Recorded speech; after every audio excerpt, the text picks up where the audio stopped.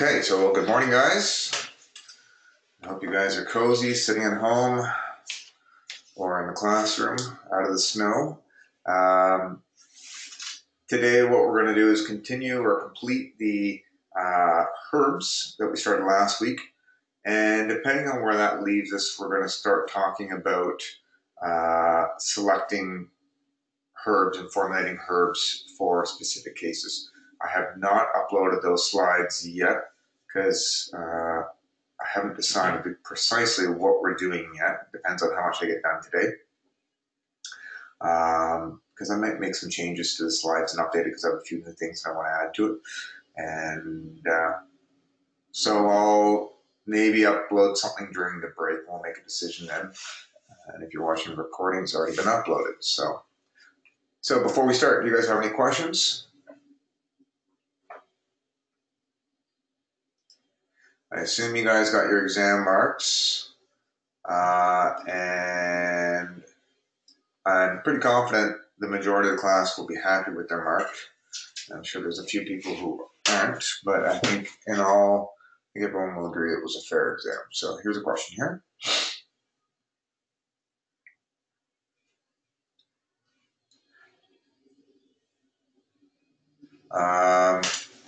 And Amanda will probably mention this again later on when we talk about the cases. Amanda's asking about herbs that target gallstones. In the ones that we've mentioned so far, a lot of them have conscious possibility of facilitating a gallbladder attack. In this case, is it all about small dose? I'm going to save that for when we're talking about the conditions. We'll revisit that. But just basically, if you have gallstones, eating anything could potentially aggravate a gallbladder. So if you give bitters, it'll make the gallbladder work better. And depending on how the stones are, it could aggravate things. Is it a matter of dose? Could be. I mean, within the therapeutic range, that could still have the potential to get the gallbladder working better, which is good.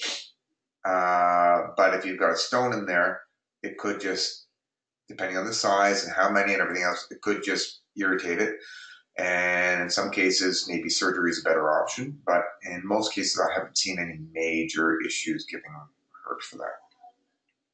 Certainly, if you eat, if you have a pulled pork sandwich with French fries, that would be much worse for your gallbladder than having a little bit of a digestive bitter. Okay. So Balmerase, let's start with chamomile.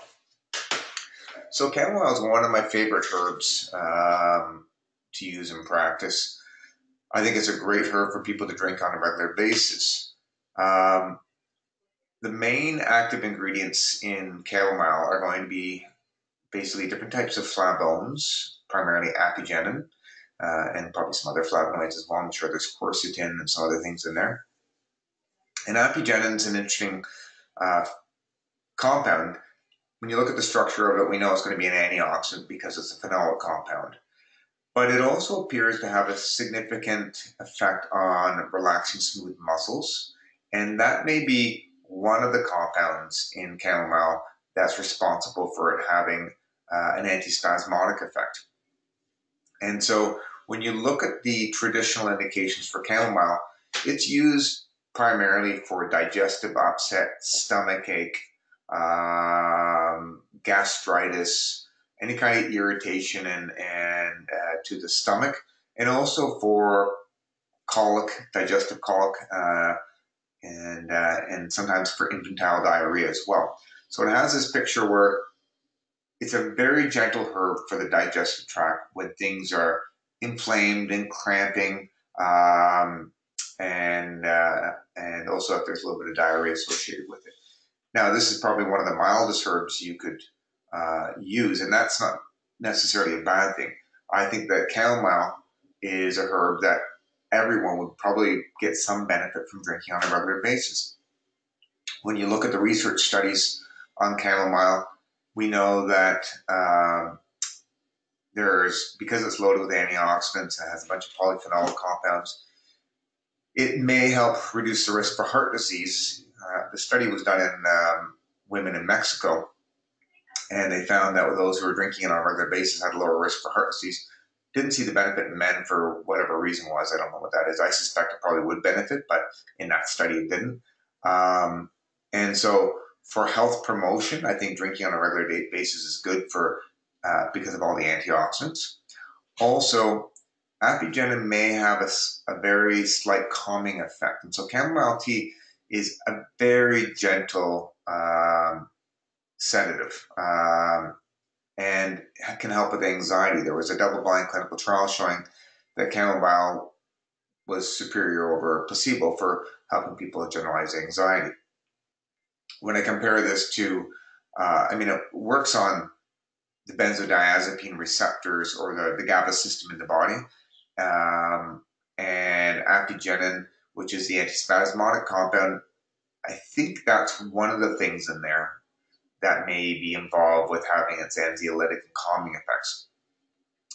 Now, if someone had severe anxiety, it may not be as effective as taking, Valium, like a benzodiazepine drug. But the nice thing is that it can help relax people and doesn't cause the side effects that can occur with taking benzos. And so it's not going to be habit forming like these drugs that are strong sedatives. It's not going to be causing amnesia. It's not going to be causing major grogginess the next day if you take it as a sleep aid. So even though it's not as powerful as some of the sedative drugs are, that's not a bad thing. You don't necessarily need a bulldozer to help you sleep sometimes. You just need something to kind of help to shift things, to calm you down a little bit, to relax you. And considering that with anxiety and sleep aids, there's a big placebo response for when people take these herbs, drugs, placebos, whatever it is that they take before bed. I'm okay using something gentle for most people rather than getting out the big guns. And the big guns are really can be quite dangerous. When you look at Michael Jackson, apparently when he died, he overdosed on a bunch of strong sedatives because he had a bad anxiety disorder, and he was taking some off-label drugs that were used off-label that are normally used in surgery and combining a whole bunch of things and that's an extreme case where it resulted in death. But in general, I just don't think that most people taking sleeping drugs need to be on it. And chamomile would be an example. There are lots of other herbs I would use as well. But what I like about chamomile also is the fact that you can buy it pretty much anywhere, and you can, and it's very cost effective, and you can take it as a tea, and it's effective in that form, or you can take it as a capsule, or you can include it in tinctures. Okay. One of the other constituents in and just as an aside before I forget, with chamomile, there's also some studies that show that it may help improve blood sugar levels in diabetics.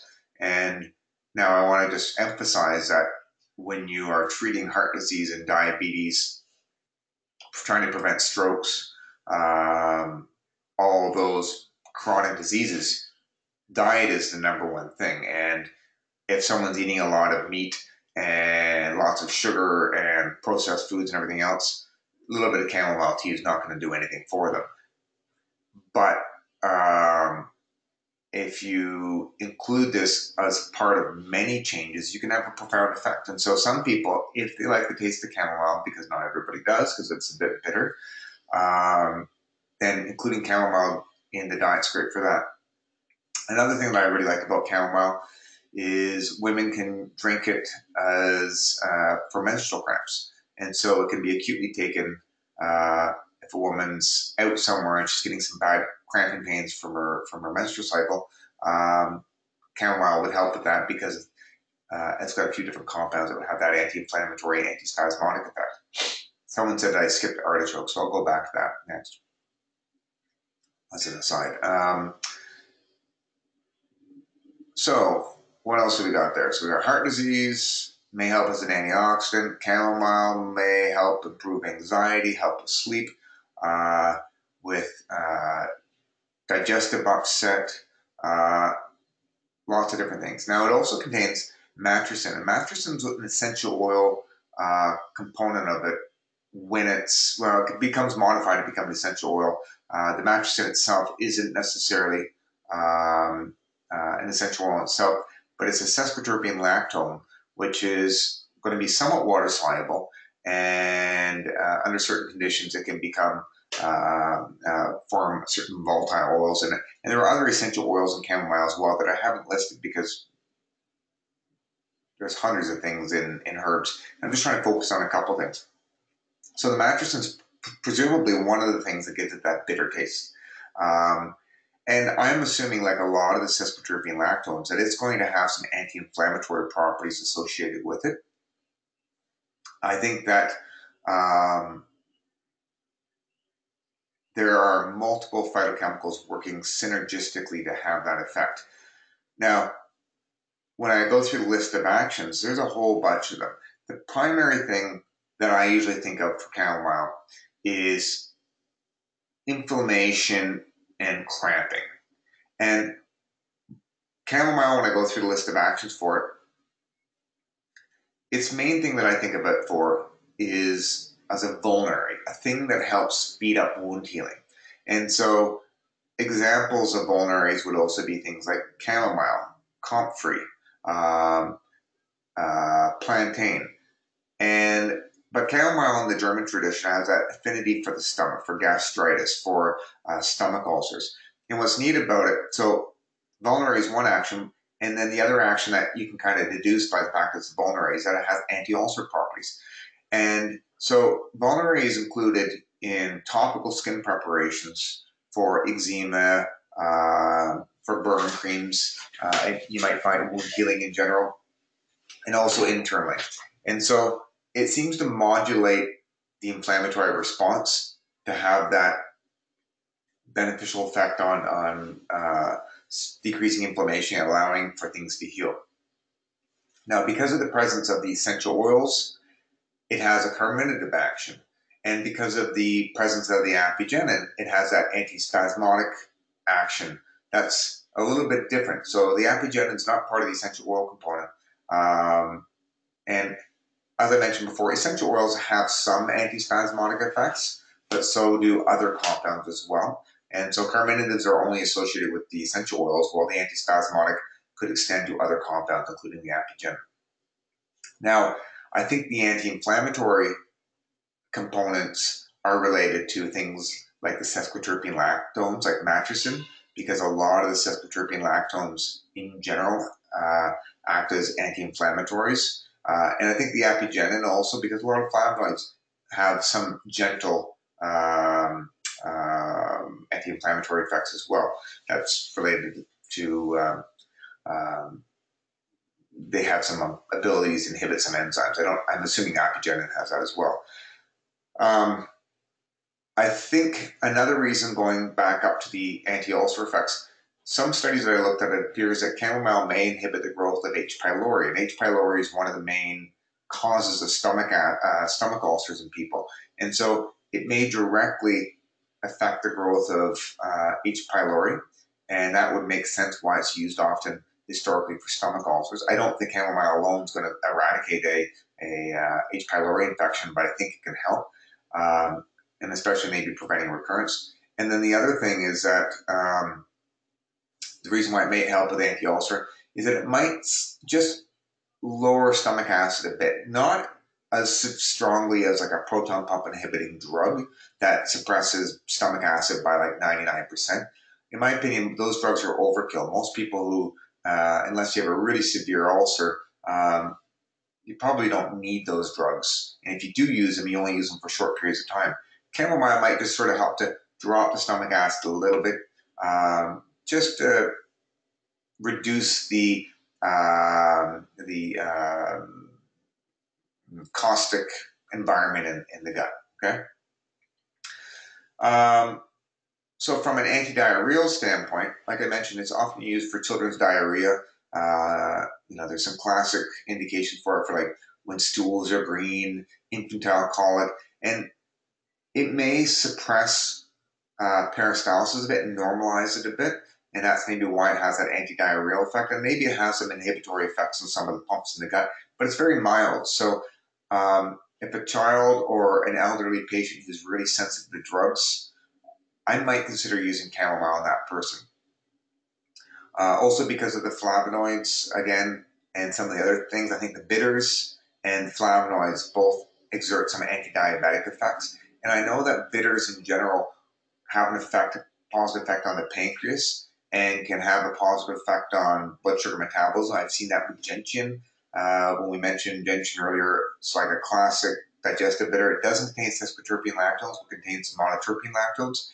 And we know that gentian, there's been a study showing that it may help with weight loss by reducing caloric intake and modulating taste buds and a whole bunch of other hormones in the body. And it may be that chamomile has that benefit as well. So as a weight loss drink and to help with diabetes, if they like it, why not give it to them? Because it's cheap. The final thing is, or not the final thing, but one of the other things is it does have a slight cholesterol lowering effect. So again, it may not be huge, and I find with patients if their cholesterol is 20% higher than I want it to be, there are drugs will lower it by a good 20%. There are natural products that will do that as well. Appreciate statin drugs originated from funguses like oyster mushrooms. So yeah, you could give things, fungal extracts like red yeast extract or oyster mushrooms or other things like that to lower cholesterol, which I don't generally use. Or you could change the diet. And when I look at chamomile and I compare it to other herbs that we've discussed, this is a herb that I consider to be more on the food end of the spectrum. So appreciate in herbal in medicine, in our medicine, naturopathic medicine, you've got let food be thy medicine. That's kind of what I think is a great saying. And I'd say that herbs fall under that spectrum. So on one end of the spectrum, you would have something like chamomile tea, and that's kind of a food. And then you have chamomile tincture, which is still going to be food-like, but you're doing a more concentrated extract, and you're going to be losing certain things, and it's going to be more concentrated in some way. So it's kind of still in that kind of gray area. And then if you were to isolate a single active compound and give apigenin in isolation by itself at a really high dose, then it's becoming more like a drug. It still technically isn't a drug, it's a natural product. But in my opinion, you can't compare the benefits of taking apigenin in a high dose compared to taking chamomile as a whole herb, just like with turmeric and curcumin. Turmeric is a food, curcumin is a natural drug, in my opinion. Okay. And then finally, as I mentioned, it's a good sedative. So sometimes I'll recommend it to people to drink before bed, but you can also drink it during the day. You're not gonna. If you drank a bunch of chamomile and got in your car and went driving, you're not gonna crash the car. And that can't be said necessarily for some of these strong sedative drugs. It gently kind of takes the edge off. It kind of makes you a little bit less edgy and jittery. So the benefit of that is you may be more relaxed, so your mind's not racing as much, so it's easier for you to go and fall asleep naturally. But it won't, if there are certain drugs that even if you don't want to fall asleep, if you take enough of it, you will be unconscious. And that's, I guess, good if you're going in for surgery, but bad if you're not wanting to have that effect. So let me just have a look at some of these questions. Is it correct that only chamomile leaves have the active ingredients? Is it correct that only chamomile leaves have the active ingredients? Heard this at the OND convention this weekend. Hi, Caitlin. I probably saw you there, right? The leaves or the petals? I don't think that's true. I don't think that's true. I would challenge that. And what's fun about being a naturopath is that lots of people have opinions, and there is some science to back up some of those opinions. And sometimes the science is I sometimes think something that I believe is right, and then I've had strong opinions before that I've changed over time, and I've also had strong opinions that I was right on. So I would say I know that looking at that chamomile, there are all sorts of yellow compounds in that nice center part of the flower there that probably have some therapeutic effects. And what is the therapeutic effect? I would say that you're probably going to have some of the active ingredients throughout all of the chamomile plant because, like, it may be higher amounts in the petals versus the leaves. I wouldn't be surprised. So I think what you're saying is the petals. Where did you go? Petals, yeah, not leaves. Probably. I think the flower itself is what has most of the active ingredients, but the leaves will have some as well. There's something in the leaves that will have some beneficial effect. But I wouldn't use the leaves exclusively. Normally when you buy chamomile tea, it's the whole flower that you're getting at. Okay? So it's the head of the flower that you're usually getting at. It doesn't usually contain leaves. So if I bought a bag of chamomile tea and all I had in it was the roots, that wouldn't be what I would be striving for. Okay. Is feverfew from the same family as chamomile? Absolutely. They're both in the Asteraceae family. They look a lot. They almost look identical to, you know, if you had no experience in identifying plants, I think it would be easy to mix up chamomile and feverfew. And they both contain sesquiterpene lactones. They both have some essential oils in it. They both have anti-inflammatory effects. Feverfew is usually used more for migraines. It does have some antimicrobial effects. Chamomile has some antimicrobial effects. So there's some overlapping things, but the sesquiterpene lactones and feverfew seem to have exert an influence on mast cells in the body that are related to histamine release. And so it helps to lower fevers, hence the name feverfew, and also helps with migraines. So it has a different group of indications. So chamomile doesn't really, that's not its primary indication. Does it work for migraines? I have no idea. It might, but that's not what I think about. So, question from Dawson. So, although chamomile is bitter and provides some digestive aid, is it directly associated with bitter tonics? Um, I would say that it's sort of a secondary, like a lot of herbs have primary actions and secondary actions associated with them. And I would say that I didn't list bitter as the main thing, even though it does have bitter principles in it. Because I don't recommend, like, gentian is probably 1,000 times more bitter than chamomile is. If you took 2 drops of a chamomile tincture, you wouldn't scowl. You wouldn't go, ugh, and you would do that with gentian. And frankly, well, some people do. Some people hate chamomile. Like, it's a strong, they just dislike it because of the bitterness. And I'm like, well, suck it up and drink it. Like, I think we need more bitters in our diet. I actually don't mind making my patients suffer from drinking bitters. That's the only way I make them suffer. But from going to the gym and drinking some bitters, yeah, suck it up. You need those things. So it is a bitter. It will probably promote digestion to some degree, but it's not the main action. Okay. And Mike is asking, different parts of the plant contain relatively higher amounts of certain phytonutrients than others. Is that a question mark or a statement, Mike? I agree with you. Yes, I agree with you. So again, if you look at, for example, golden seal, and I haven't listed these, and I don't need you to memorize every single thing because you're not going to be required to make herbal extracts from scratch in your practice. And if you want to do that, awesome, do it. I do it for some things.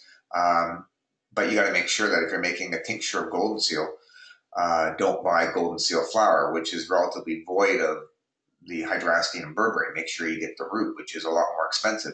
So I have seen products on the market that are selling the wrong product. But yeah, you got to make sure that, just like if you want to eat an apple, don't go and buy, if you want to have the apple pectin and the nice anthocyanidins and everything from an apple, you don't buy, leaves or bark from the apple tree. You know, there may be some beneficial thing to it, but that's not what you're looking for.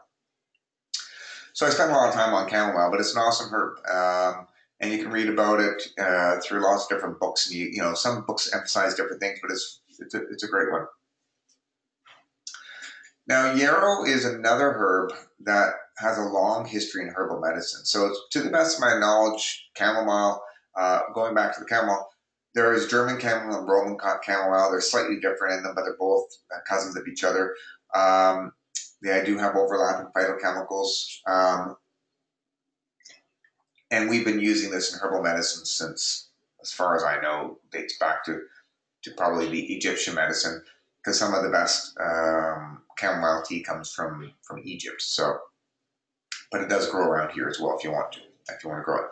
Now, yarrow, it also dates back to those times. I'm sure. I don't know. I haven't read all the ancient Egyptian texts because I'm not really, my hieroglyphics isn't very good. But when you look at the Greco-Roman medicine, yarrow was once used by the Roman army when they're traveling from when the army's marching around and someone would get wounded.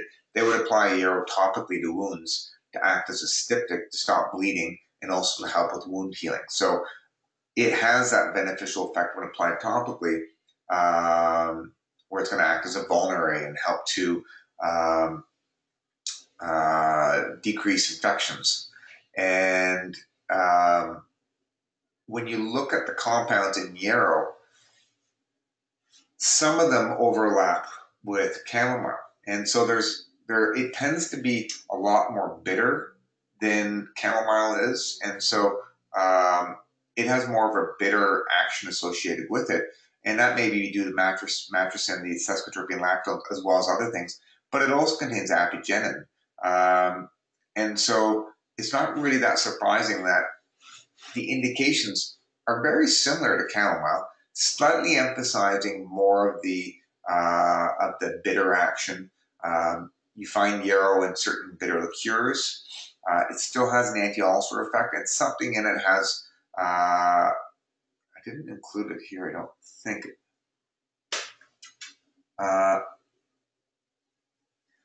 But it can be used as a styptic. Styptic is to arrest bleeding or a hemostatic. You could add that if you wanted to. I might just add it in right now. Hold on. Oops.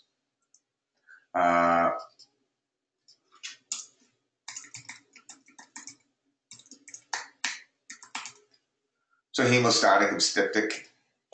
You won't need to know that directly on the exam, so scribble it in there. But it's not on the slide. I didn't ask a question directly on that. I may say it was used as, it could be used for wounds or whatever because of the anti-ulcer effects.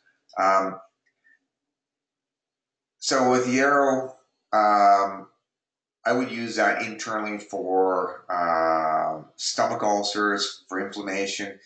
It's also used in traditional herbalists for things like colds, blood pressure. I know that apigenin has some blood pressure lowering effects, and so even celery, which has other compounds, contains apigenin, and that seems to maybe related to why celery can be used for blood pressure. I'm sure chamomile and yarrow and the celery all have overlapping actions, but then they have their own unique things going on as well. And so, how would you use yarrow over chamomile? I don't like the taste of yarrow as much as a tea, but I would maybe use more of it in tincture form, potentially. I might use it if there is maybe also a blood pressure issue going on as well.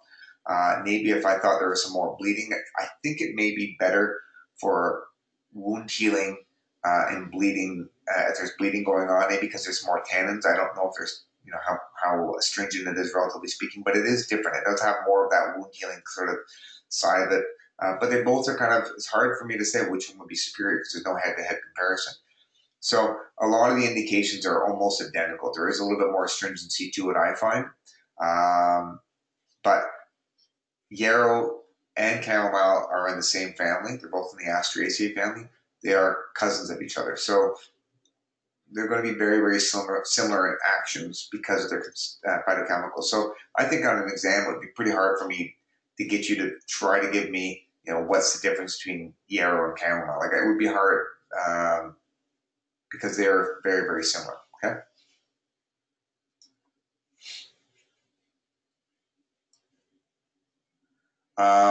Xavier's asking, could you use it for leaky gut types of things and internal bleeding? I think so. And that's why, like, no one's ever done a study using yarrow for Crohn's or for peptic ulcers or for dysentery, but those would all be things that I think would be indicated. You could use a herb like yarrow internally when there's blood in the stool associated with those serious inflammatory issues going on.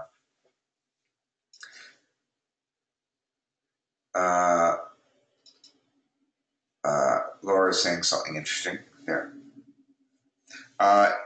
In traditional Transylvanian herbalism, I don't know anything about Transylvanian herbalism. Sounds scary though.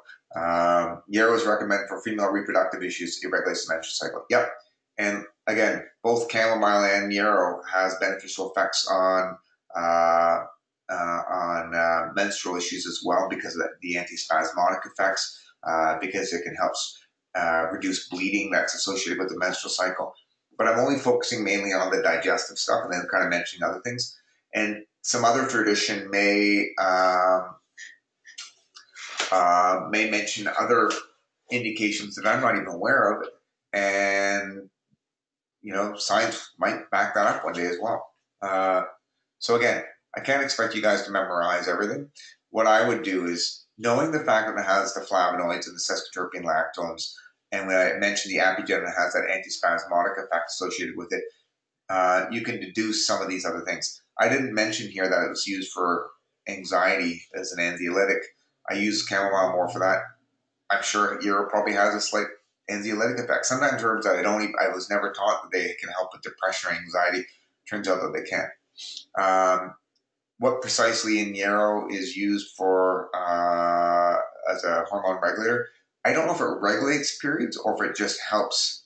Like, there's hormone regulators that directly affect hormones. I don't know if it affects the hormones or if it affects more like acts as a uterine tonic to improve the tonicity of the uterus and to arrest bleeding that way by maybe through some of the tannins and stuff like that. So,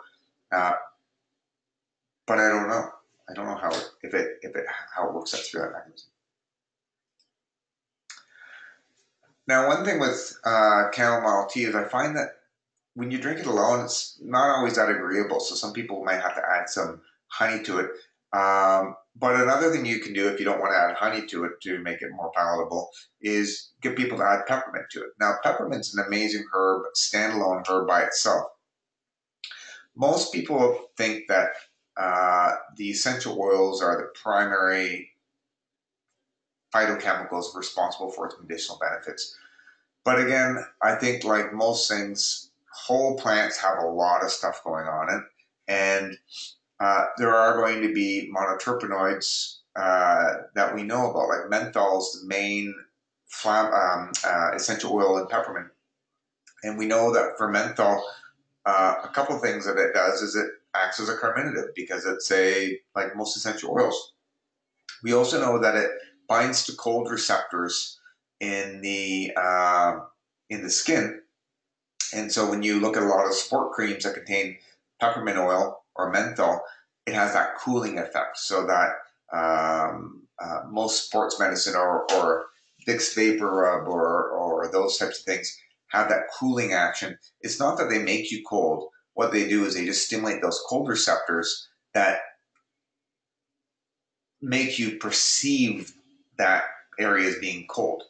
And so externally it does that. Now internally, what's interesting, it can have that cooling effect as well. Just like if you, some people that eat a lot of spicy food, they feel the heat when they eat it, and they also feel the heat when it goes out of them. That's just because the capsaicin, the spicy component, will stimulate those hot receptors and make them feel uncomfortable. Okay, so with peppermint, the essential oils will give it its carminative effect, And they also will have some analgesic effect. And we know that with peppermint oil, there's been some studies done with peppermint oil capsules that have shown benefit for relieving intestinal pain.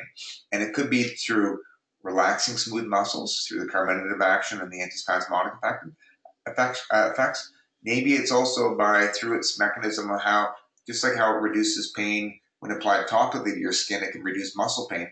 Maybe when you apply it topically to your intestinal tract, it distracts some of those pain signals that normally reach the brain and changes it so that it dampens them. Because sometimes what happens when you apply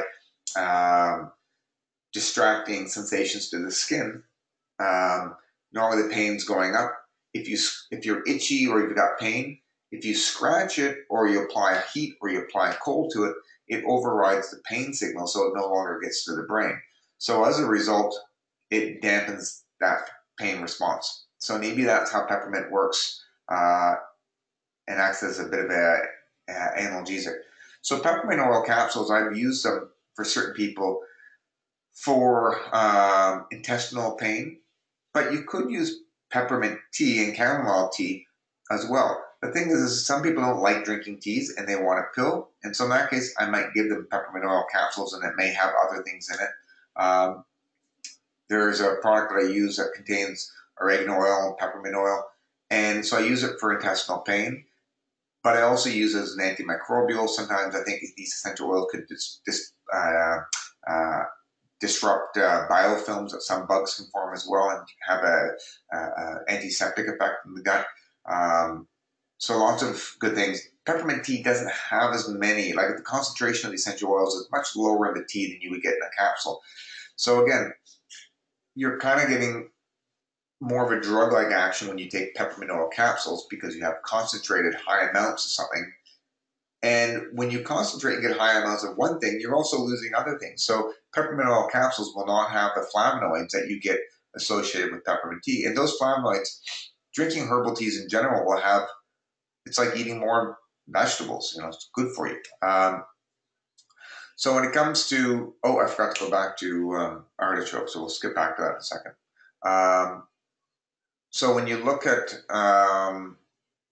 peppermint, I would say primarily used for cramping and gas in the intestinal tract.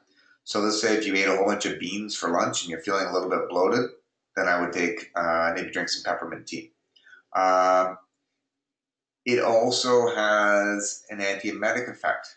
Now, even smelling certain essential oils like peppermint oil can help relieve nausea. So not only does drinking it help, but if someone was going in for surgery and their doctor said you can't take anything orally, and even though peppermint tea probably wouldn't cause any harm, and they're feeling nauseous, you could at least get them to smell peppermint. So it helps with that. It does help promote digestion through its carminative effect. Those essential oils are going to increase blood flow. Some of the flavonoids in it, I'm sure, have beneficial effects, and there's probably other compounds I don't even know about that have some effect. So it's used also carminative, antispasmodic, helps with gas, helps with flatulence, helps with cramping pain. There's going to be some mild anti-inflammatory effects.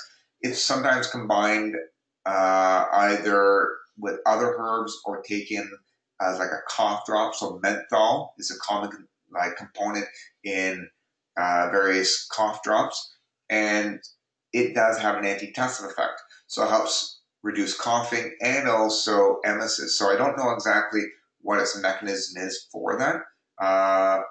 But when you think about, just as an aside, when I think about ipecac or Indian tobacco, lobelia, the fact that they can be used primarily in large amounts to induce vomiting and in smaller amounts to help expectorate things.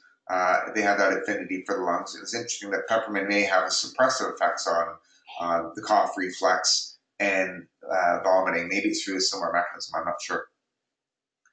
Now, with any herbs that contain essential oils, you need to be cautious when people have reflux. And so the essential oils have that sphincter relaxing property. Now, what I see is that when things are combined with a bitter, there seems to be less of like the bitters tend to tighten sphincters, so a bitter component will do that, while essential oils tend to relax it. And sometimes peppermint can be used for heartburn and can be beneficial through certain mechanisms, but the essential oil in high amounts would likely cause heartburn if it's related to gastroesophageal reflux disorder, where it's a more of a sphincter issue. And so if you go on Google and Google heartburn, peppermint may come up as a remedy for heartburn. But again, it could both potentially harm and help heartburn. It's kind of confusing.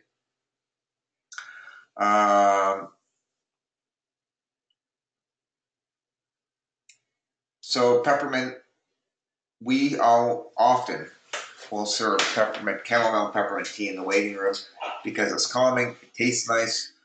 A lot of people have digestive issues when they come in. It's very mild, inexpensive. I'm a big fan. I don't often use peppermint in tincture form just because it's more cost effective to go with it as a tea form, but I do use peppermint oil capsules sometimes. I would say the primary indication is going to be as a carminative. Mary is asking, what do I use to regulate periods, menstrual periods? Vitex. That's it. Unrelated. Now let's see. I'm going to do fennel, and then I'm going to jump back to artichoke in a second. So when you look at peppermint, peppermint is in the mint family. No surprise there. Okay, that's the Labiaceae family. Other herbs in the peppermint family include things like spearmint, oregano, rosemary, thyme. All those herbs contain various essential oils, and I would say that they all have a carminative effect.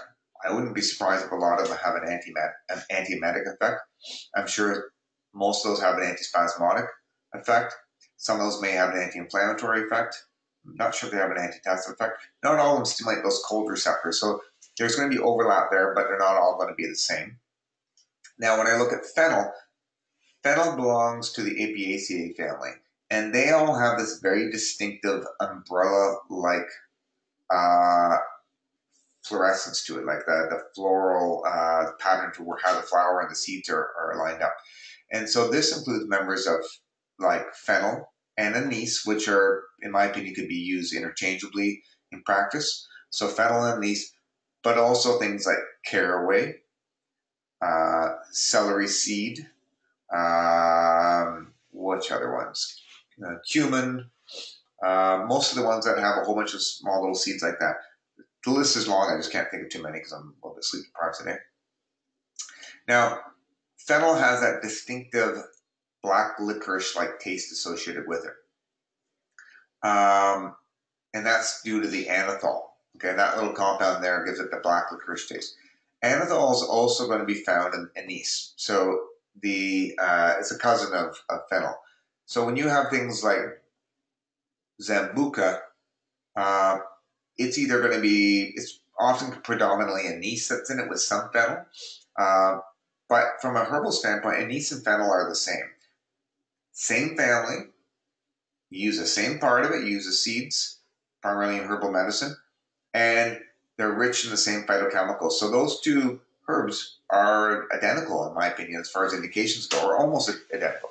Now, someone could argue, oh, well, you're ignoring this small component of it, and that may be true, but I'd say I need to look at similarities to try to group things together, because I can't remember 500 herbs with everything unique, so I try to group them together. So fennel and anise, the phenylpropenes is the anethol compound, and it's in the essential oil component. Because it's an essential carminative, antispasmodic, anti-inflammatory. Now, there are some other things. It also acts as an expectorant. So in addition to digestive things, sometimes it's used for, I'll throw it in a cold remedy, for especially with kids if you want to get a little bit of flavoring into it. It also has some interesting properties where this anethol compound, I think it modulates dopamine receptors in the pituitary gland to have a hormone regulating effect, because it does seem to have that hormone regulating effect. I don't know if it directly acts as a phytoestrogen or if indirectly it modulates hormones to have that effect. But we know that fennel tea is something that historically was used by nursing women to promote blood flow. So there's a not blood flow, to increase milk production. So a galactagogue is one of the ways, is the term used to induce lactation or promote milk production. So both fennel and anise, you can find it in liqueurs. You can also find fennel root is often eaten as a vegetable. So you'll see it kind of like you can buy celery root as well. You just basically buy the, oh, I gotta sneeze, I'm gonna put you on mute for a second.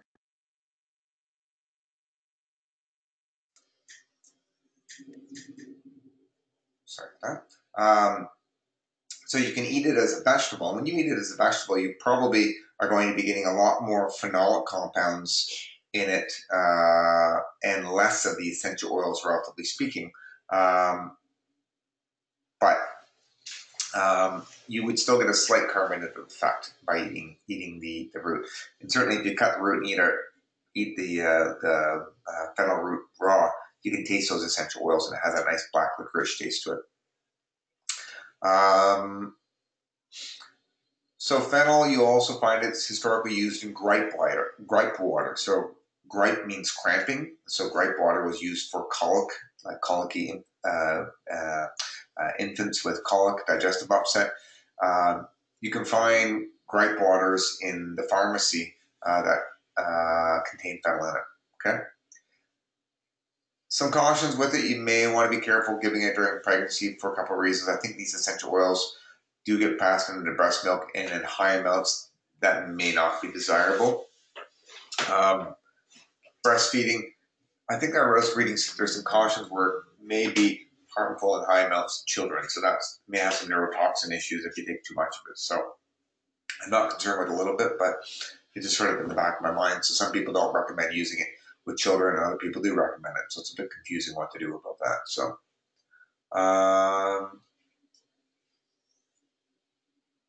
and fennel, one of the indications that Health Canada has given fennel for is for menstrual issues and regulating menstrual issues. So that could be used as one thing to regulate periods, and it might be combined with other things like Vitex and some other herbs as well. Dong Quai as well. And so I've used formulas like that for hormone regulation for sure. But we're focusing on only the digestive issues. And so I'm trying to emphasize the things that you have that are important using the bolding, okay? Let's go back. Poor globe artichoke, okay? It's getting neglected here. So, globe artichoke, the primary indication that I think of with globe artichoke is the benefits that it has on the cardiovascular system. And it has an important effect on lowering cholesterol. And that's kind of a classic herbal remedy. Like if you remember one thing about globe artichoke is helps to lower cholesterol, and it also helps prevent atherosclerosis. So the way that it helps prevent heart disease is not just through lowering cholesterol, but it's loaded with antioxidants that can help protect the cholesterol from being oxidized, and it also has things that help to reduce inflammation. So globe artichoke is often used more as a cardiovascular herb, but like dandelion, like chicory, not like wormwood, I guess kind of like wormwood. But there's also overlapping actually with chamomile and yarrow because it's in the same family. Well, wormwood's in that family too. Who else is in there? They're not these guys. So wormwood, chicory, dandelion, globe artichoke, chamomile, yarrow are all in the Asteraceae family. Now, in the Asteraceae family, you either get that classic daisy little flower, the Astra-looking one, like the one that you see with the chamomile and the feverfew. And, you can see it also in the yarrow here. It's a little bit smaller, so it's harder to see.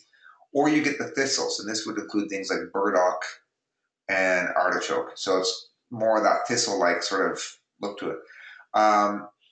In herbal medicine, all these leaves are used. You can also eat it as a food, but you're only usually eating the small inner white part here because the rest of it's a bit tough. A globe artichoke's great because easy to grow, relatively inexpensive, and it's loaded with great phytochemicals. And so, as a capsule or as a tincture or as a you can even make a tea out of the leaves, although it's not as tasty as some teas out there. You get a lot of the benefits.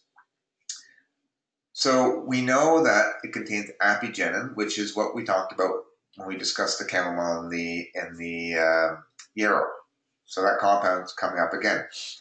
We know, as we mentioned earlier, it lowers blood pressure. We know that it has some antioxidant effects. And what's interesting is we know that chamomile appears to have some anti-diabetic effects and cholesterol-lowering effects. Even though I don't usually think of chamomile as being that primary indication, but globe artichoke has that as well. They both contain some type of sesquiterpene lactone and some type of flavonoids with overlapping same types like apigenin. So with globe artichoke, it has a positive effect also on diabetes and heart disease. I don't think it wrote down anti-diabetic there, but I've been reading some studies on that. It is bitter. It doesn't taste as bitter as gentian is. The sesquiterpene lactones in it, the thionaropyrin, I never tried to pronounce it in advance. Anyways, that sesquiterpene lactone there likely is going to have that digestive bitter effect. It's going to get the bile flowing, and with that, you can help push out some of the cholesterol that could be in the liver. And you're also going to be stimulating appetite. And it does appear to have both hepatoprotective effects and cholesterol-lowering effects.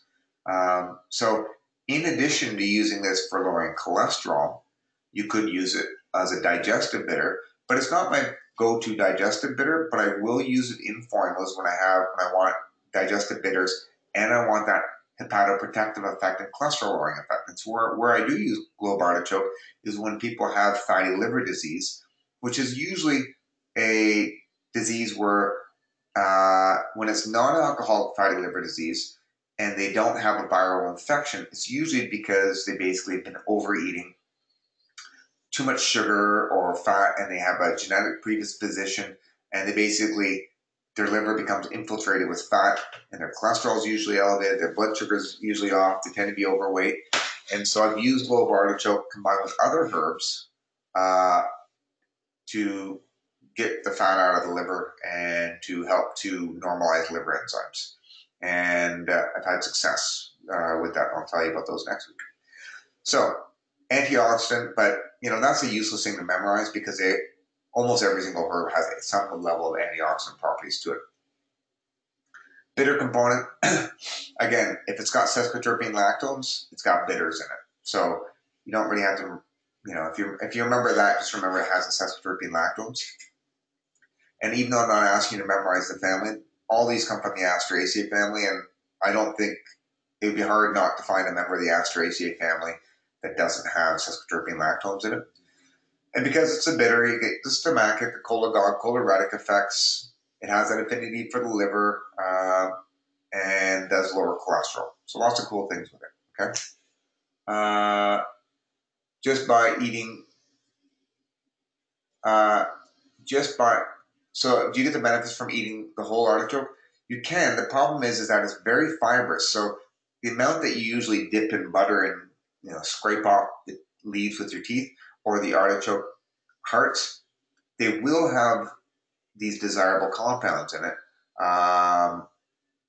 But doing an extract, as a tea or some other kind of, as a tincture, you might be getting a more concentrated amount of these active ingredients. Do I use it as a pill or as a food? I sometimes recommend it as a pill. It's not an easy food for people to eat on a daily basis. Unlike getting someone to eat carrots or eat arugula or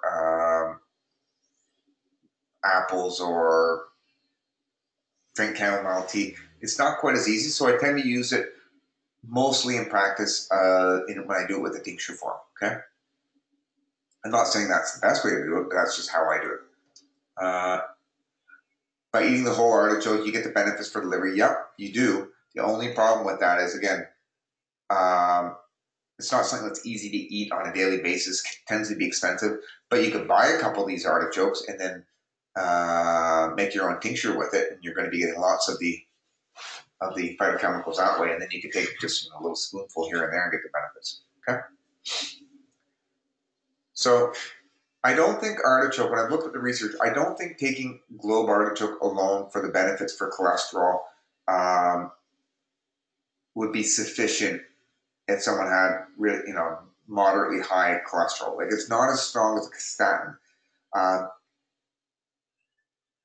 It may not lower it as well as the statins does, but at least it's protecting your arteries as well. But I appreciate if someone's having globe artichokes, that wouldn't be the only thing. I would be telling them also reduce your meat consumption. So that's going to be saturated fat from either meat, eggs, and dairy. I would be doing that.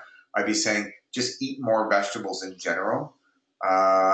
Limit processed food or eliminate altogether. Don't add refined sugar to things. Like, that's kind of what I would do. And then the globe artichoke may or may not be necessary. I don't always add the herbs in right away in tincture or pill form, because if I can resolve the problem with diet alone, then that's ideal. Or sometimes I'll add them in while we're getting the diet under control so we get fast results to gain their confidence, and then we can always remove it later on. But the goal is not to have people on taking pills and potions and tinctures and everything else for the rest of their life. But at least I do feel more confident with people taking tinctures or whole herb extracts long term than taking an isolated compound. Okay. So let me skip back ahead to Garden Angelica. So Garden Angelica, or Angelica Archangelica, this grows in Northern Europe. We have a lot of plants that look very similar to Garden Angelica that grows in North America. One of them's called giant hogweed. So it looks a lot alike, but it's smaller. Dong Quai, which is Angelica sinensis, is used in Asian medicine. They have very similar phytochemical constituents, and they have similar actions. I would say Garden Angelica is used in traditional herbalism more as a digestive tonic, and it has an affinity for the respiratory tract. So they used to use it for infections as well. Like it's a remedy that's used for the bubonic plague. Don't know how effective it was. I've never treated anyone with the bubonic plague. I would probably tell a person to take antibiotics, which have been effective, probably more effective than Garden Angelica, but something to keep in mind there. And so I think that when I look at Angelica sinensis, which is Dong Quai, which is used in traditional Chinese medicine, that Dong Quai is used primarily as a vasodilator. It helps increase blood flow to the pelvic region, and so it's used mainly for menstrual cramps, as a female tonic to increase libido because it increases blood flow to the pelvic region. Also, Angelica sinensis is also used for lowering blood pressure and also for angina and a number of other cardiovascular issues in men. So the reason why I'm telling you that is there seems to be a lot more research on Angelica sinensis than there is in Angelica archangelica. And because they have similar overlapping phytochemicals, I wouldn't be surprised if the indications are the same. Okay, so the difference is Garden Angelica grows in Northern Europe primarily, and also you can get it in Scandinavian countries, Iceland. It probably grows in North America. I don't think I've seen it wild here. And when you look at the liquor industry, it's found a lot of different formulas, including like herbal drinks, including things like chartreuse. If you've ever had that, it's one of the constituents in that. Sometimes they'll add other things like absinthe, even though wormwood is the main thing in absinthe, and wormwood and anise or fennel is the main thing in absinthe, but they may sneak it into that. I like gin, so I've been reading my bottles of gin, and sometimes I'll notice they'll include garden angelica in that. And garden angelica is kind of interesting when you look at it as a digestive tonic. It does contain bitter constituents and also essential oils, so it's kind of an aromatic bitter where it has that dual effect. Wormwood has both essential oils and bitter constituents in it as well. While gentian, which may have some essential oils in it, I kind of consider it to be much more of a pure bitter, where it's got a lot of bitter constituents and less of a carminative action associated with it. So I use this. I can't say that it makes sense to use this over one other digestive bitter or herb. You will learn about it during in the respiratory tract as well. It may exert some influence on the female menstrual cycle. So knowing that it's a cousin of Don Quai, if I had a woman who was coming in with menstrual cramps, I might use that sort of in the back of my mind and throw it into a formula for a woman who had digestive issues and was getting bad menstrual cramps, and throw it in with fennel and some other things that kind of have that dual action to see if I can get some benefit from it. Now, like any herb that's rich in essential oils, you have to be cautious when people have reflux. Going back up to the fennel, as an example, I remember, I may have mentioned last week, I can't remember, I had Zambuca or something like that after I had a big meal with my in-laws, and they were serving Zambuca, so I thought, sure, I'll take a shot. And I drank some of that, which I like the taste of. Now, the problem with Zambuca is a lot of sugar in it, so it's definitely not good for you to have some of these liqueurs where they may have bitter or carminative actions, but it's pretty thick and syrupy, and the sugar in there is pretty strong. And so I did overeat, and sugar helps to relax the lower esophageal sphincter. Essential oils relax the lower esophageal sphincter. And I remember, I guess I was slow to digest my food, and I burped in the middle of the night, and I just tasted all the acid flowing up into my mouth. And so that can happen. You got to be careful about taking a lot of carminatives when you have a really full stomach right before bed. Okay.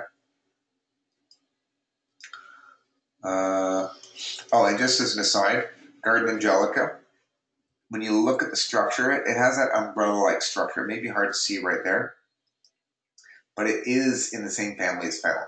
So it's not surprising. It has similar properties to some of these other herbs in that family, that carminative action. One other thing that's worth noting, remember when we talked about the grapefruit juice can inhibit liver enzymes? That's because of those furanocoumarins in it. We know that garden angelica has furanocoumarins in it. So one thing that I would kind of be aware of about if someone was taking a statin drug for lowering cholesterol, I would be cautious about using garden angelica with them, knowing that it could elevate those drugs and other, not just statin drugs, but other drugs as well. So it's on my radar. It's like, this could be a herb that could affect drug metabolism. And the other thing to be aware of is that other members of the Apiaceae family that are similar to this, that contain furanocoumarins, also have a photosensitizing effect. And I would be concerned that potentially garden angelica could have that effect as well. And so collecting it, I would be cautious and careful to make sure that if I am collecting a herb like this, to make sure that I don't get it, the succus, like the juice on my skin, and then be exposed to sunlight.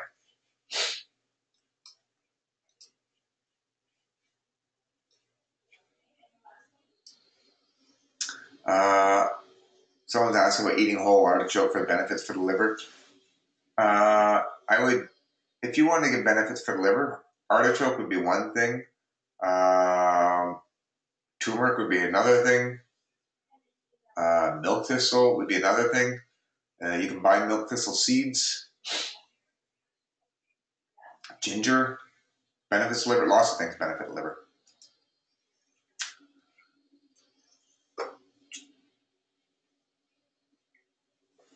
Now, moving on to, we're kind of out of the aster family, or the Asteraceae family, and the Apiaceae family that have sesquiterpene lactones in the aster family, and then a lot of essential oils in the Apiaceae family. Now we're going back to herbs that are related to isoquinoline alkaloids. Now, so the isoquinoline alkaloids are found in members of the Berbedaceae family, and also in the Papaver family. So greater chelindines in the poppy family, and this includes other herbs like opium poppy, California poppy, bloodroot. And so they have a milky latex. In the case of greater chelindine, it has this nice yellowy orange color, which from a doctrine of signature standpoint, I don't know if I mentioned that earlier, doctrine of signatures is the idea that God has revealed some little secret message, or maybe not so secret message, through something about the plant can kind of help us know what it's useful for. Now, I don't think it's really a very useful thing to try to figure out what a plant does if you know nothing about it, but it's useful to help you remember what the herb's good for. And greater chelindine is useful for liver conditions, and in the doctrine of signature standpoint, because it's yellow and it has this yellow latex in it, that's a way to remember. You get jaundice if you're trying to identify it in the wild. If you get jaundice, you take something like greater chelindine because it has that strong affinity for the liver. Okay, the isoquinoline alkaloids in it are cousins of berberine. There is a little bit of berberine in it, but that's not the main thing. There are the chelidonine and this coptazine are two things that they probably have some antimicrobial effects to it.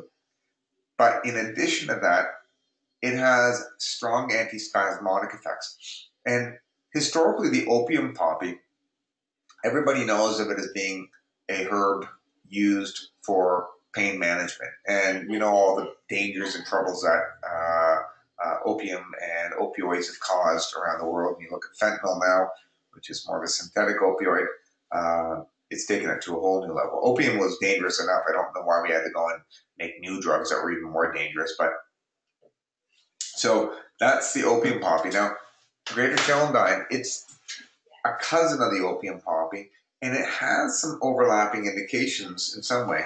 It does have a little bit of an analgesic effect, but it does have primarily this antispasmodic effect associated with it. Now, with the opium poppy, it was used for pain, but it was also used for severe smooth muscle cramping. And so it was used for diarrhea. So when people had cholera and they were basically losing all their, dehydrating and losing all their bodily fluids from that, or severe nausea or severe cramping pains in like gallbladder and other areas, opium could be used for that spasmodic pain. And so greater chelindine, I'm only mentioning this just because it's a cousin of it. It does have a latex. It has isoquinoline alkaloids that may bind to some of these opiate receptors or other things in the body. It may have some other actions. And so for me, greater chelindine's main indication is as an antispasmodic. It's also a bitter. These isoquinoline alkaloids are very, very bitter, and it probably promotes digestion on some level, but I don't use it as a digestive tonic primarily. That's not the main thing I use it for. We know that it has a strong affinity to the liver and gallbladder in herbal medicine, and that it helps to promote bile flow. And so it's used as often as a constituent in gallstone formulas when there's a lot of cramping pain associated with the gallstones. It's also used in a formula that and often used in Europe for irritable bowel syndrome when it's a cramping IBS-like presentation. And so it has this digestive tonic mainly focused on the gallbladder and the liver. And I don't really consider it to be hepatoprotective. I mean, it may have some action. I might actually consider it to be a little bit irritating to the liver. And maybe that's one of the ways that it exerts a positive effect, is some of these isoquinoline alkaloids are a little bit annoying or irritating to the liver, and therefore it helps to get things moving. Because sometimes things that irritate the intestinal tract exert their effects. So, carminatives, essential oils irritate the lining of the mucous membranes and increase blood flow.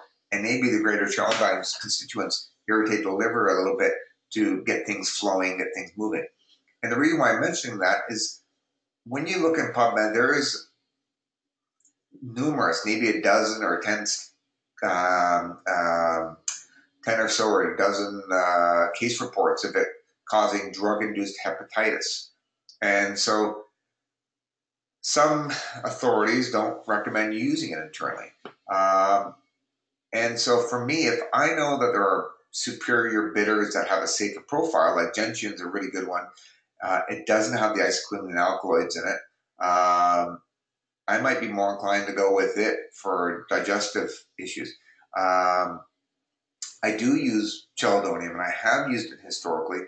I'd be more inclined to use it for maybe acutely for gallbladder spasms, where I want to improve the function of the gallbladder and liver, but do it for short terms until I can relieve the cramping spasmodic pain that's going on, and then switch to a formula that doesn't have the greater chelidine in it, so that I reduce the risk of having any possible issues with the liver.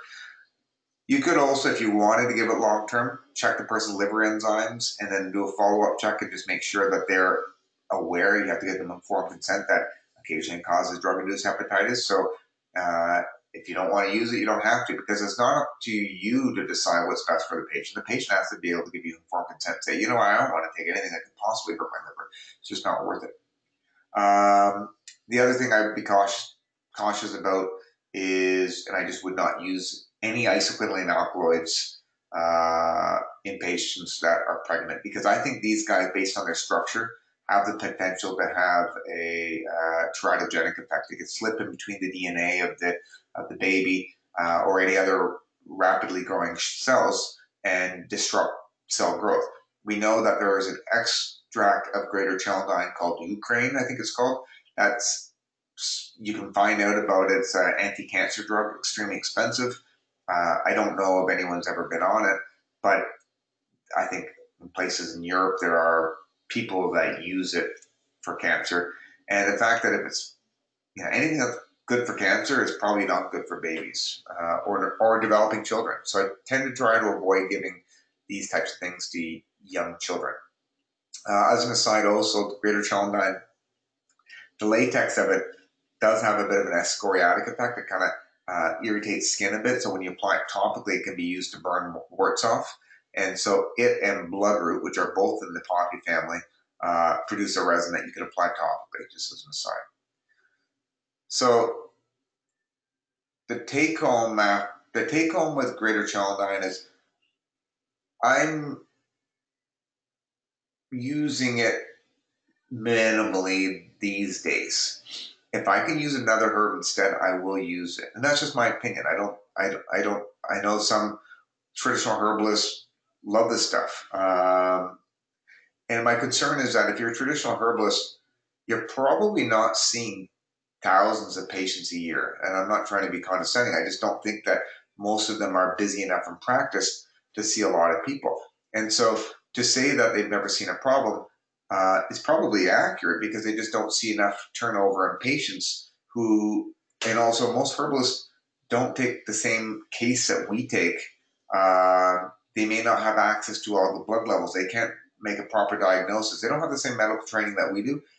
And so I would be concerned that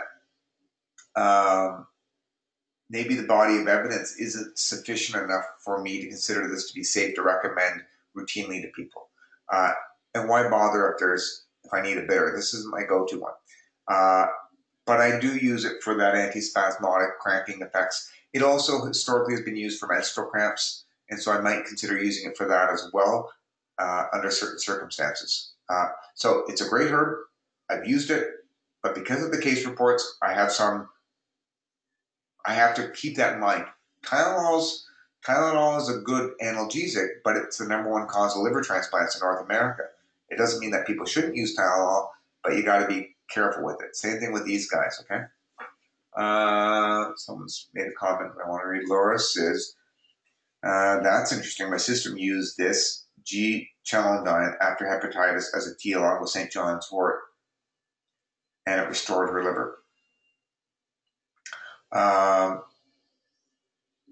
so the question is, just to play devil's advocate, did St. John's wort and greater chalendine restore the liver, or did the liver restore itself because of all the organs in your body, it's one of the few that can regenerate on its own, and it's natural for livers to improve over time. So if someone had hepatitis, that would be someone who I'd be even more cautious about recommending greater chalendine to, just because of the way I think it could potentially cause harm. And that's just me. So I don't doubt that your sister got better, but it's hard to make the cause and effect that this was the thing that helped her. And it may be that in a small amount it could be helpful, and in a large amount it could be toxic. Just like a little bit of red wine is good. A little bit of red wine is good for heart disease. Lots of red wine is bad for heart disease, and that's why case reports, you have to consider that like it's a case report. There's a lot of other things going on, so not enough people to make a decision on it. Okay.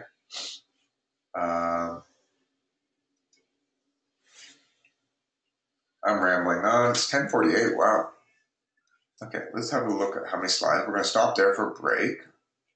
I don't know how many slides I've gone through here. I got lots to go through. Great.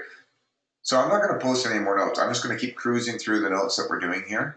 And it'll take me, I'll spend an hour going through the rest of these guys here. I think that's good. So no more, I won't post anything today. And let's take a 10-minute break, back at 11, and then we'll finish everything off then, okay?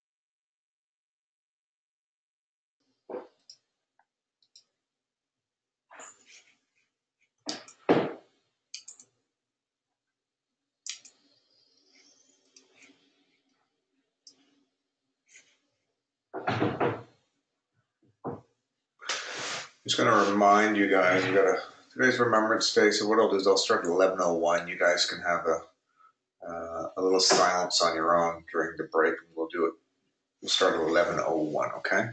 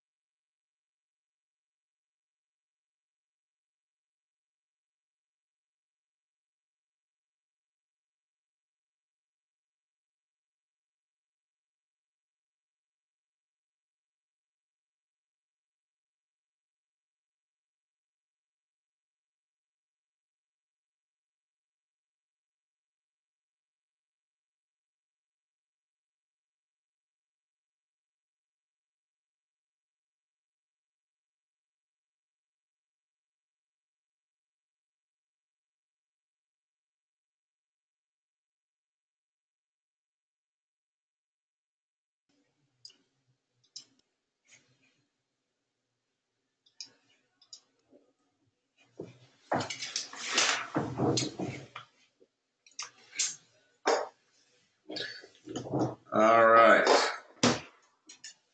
So,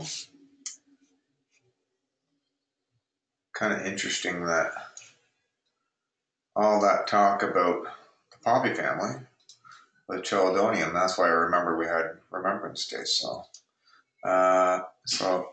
that's why that slide was up there for a minute, in case you didn't hear me say that. Okay. So, hope you had your 1 minute of silence,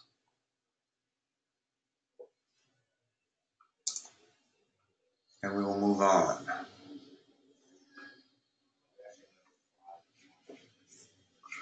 Let's have a little look at our.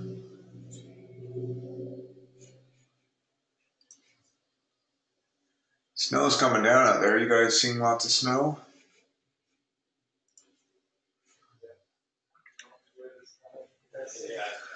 Okay. So moving on. Now there's another herb that I often use for gallbladder spasms. So 3 herbs that I use for people with biliary colic, and that's gallbladder spasms, is wormwood. Has a traditional indication for working on that gallbladder when there's spastic problems going on, and chelidonium, greater celandine. And the third one I often will use is wild yam. Now, the thing that I like about wild yam is I think safety-wise, it's healthier to take it long-term. The other beneficial effect is it may lower cholesterol. It seems to have some cholesterol lowering effects. It may have some beneficial effects for diabetes. It has the triterpenoids that are in it are also found in spices like fenugreek. And so I think because it helps lower cholesterol, may help with blood sugar, has some positive hormone regulating effects, is more like a food than a drug, and doesn't appear to have any major safety concerns, I feel a little bit more confident including this in my formulas. Wild yams used in Chinese medicine as well as Western herbalism. It goes by the name of colic root as well, and so colic refers to cramping pain. So colic root is often given when people have cramping issues. So that could be menstrual cramping, digestive cramping, or cramping in the gallbladder. So it has that antispasmodic effect associated with it. It appears to have some anti-inflammatory effects. It may be triterpenoids exert that influence, or there are other compounds in it. It does seem to have an affinity for the liver, and may have a cholagogue effect as well. So it increases cholesterol excretion. I don't know how it works on cholesterol. It might inhibit the synthesis or may inhibit the absorption in the GI tract. But the take home from this is I think it's a safe thing to take long term when there's cramping issues going on. And I often will include it in gallstone formulas and also fatty liver formulas where I'm trying to reduce the fat, get some positive effects on the liver and the gallbladder, and avoid potential harm. So if I can avoid, keep the strong herbs that may have some more likely to have side effects to only a few cases, then I'm reducing the chances of causing harm to my patients. Okay, so that's wild yam. Now, milk thistle is a great herb primarily for the liver. It's when I think of like a protective liver, hepatoprotective thing, I'm thinking milk thistle is my go-to liver herb for protecting the liver. Um, it does have some bitter effects, but it's not the major indication. Like it's a cousin of artichoke. I don't know if artichoke has flavonolignans in it or not. Like I know that the active ingredient in milk thistles are the flavonolignans, and I'm sure it probably has some sesquiterpene lactones in it as well that give it some of its bitter properties. But it's not bitter like gentian is or some of the other digestive bitters. It does increase bile flow. Its main thing is mainly to protect the liver as an antioxidant, and it does seem to get bile flowing to some degree as well. Now, remember when we talked about in the first slides how barberry contained berberine, which is the antibiotic, and also flavonolignans, and those were the multi-drug resistant pump inhibitors. Milk thistle contains silibin, which is very similar to the 5-MHC that's found in the barberry families, almost structurally identical. And there's a few little extra OH groups here or a methyl group there. But the take home that I would say is that the flavonolignans in the barberry family probably has hepatoprotective effects, and presumably silymarin or silibin has silymarin's the name of a number of flavonolignans that include silibin.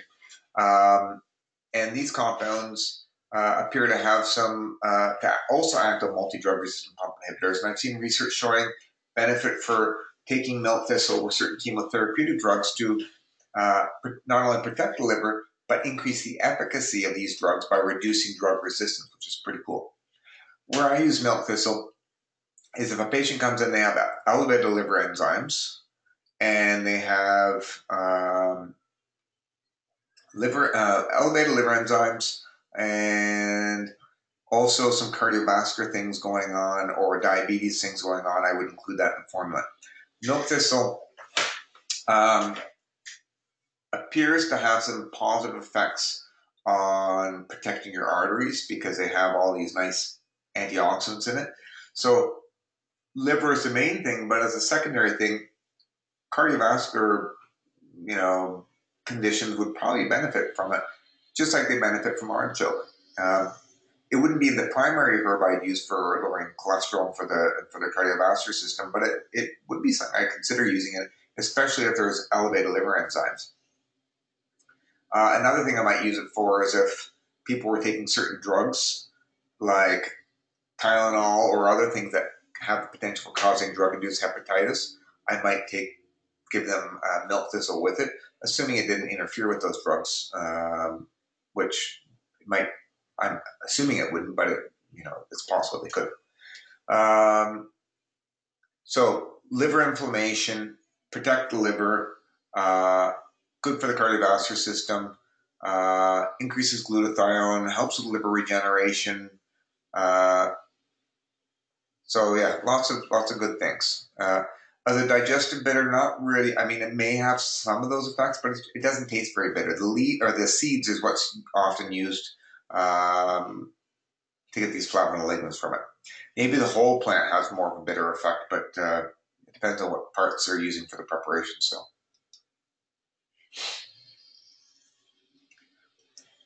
So marshmallow.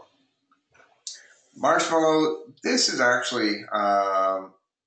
Marshmallow, the plant, is very different than marshmallow, the candy. Marshmallow candies are made primarily from probably cornstarch and sugar and maybe some thickening agents. But originally, the candies was a type of dessert that used the plant marshmallow. And when you take the roots and the leaves and you add water to it, you extract a lot of mucilage.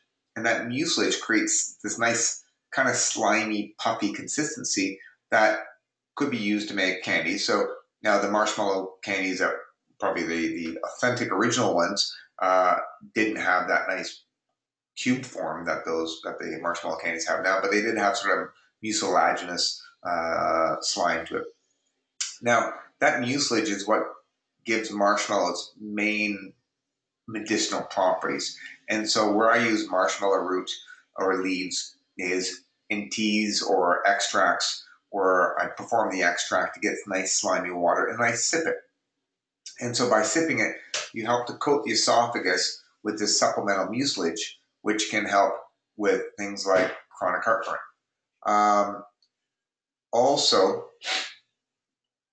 it contains flavonoids, and these flavonoids probably are responsible for some of its benefits as well. And I can't say for certain, but I'm assuming based on what some of the other flavonoids do in the GI tract is that they're going to have some anti-inflammatory, antioxidant effects.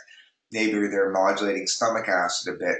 Maybe they're helping speed up wound healing. They sort of roll that way.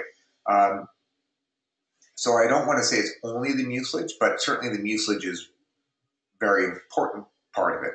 So from a herbal standpoint, it's used as a demulcent, a direct demulcent, primarily because it helps to coat the esophagus, but it also exerts some influence on the lungs, and it has an anti-cough effect, antitussive. So because it works on the lungs, it makes me suspicious that maybe part of its demulcent effects, maybe it has kind of like how licorice does not contain any mucilage, and the way that it exerts its effect on the mucous membranes is by stimulating mucus production.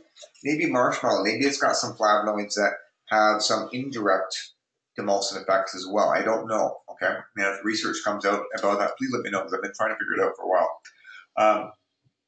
But historically, it's used for a demulcent, not just for the digestive tract, but also for the urinary tract. So sometimes it's included in formulas for like chronic cystitis or irritation to the urinary tract, if it's due to bacteria or even little bits of gravel. And also for inflammation in the respiratory tract. It kind of has a nice soothing effect. So it could be used for sore throat and also as a respiratory demulcent to help protect the mucous membranes in the lungs and calm a cough, a dry, irritated cough.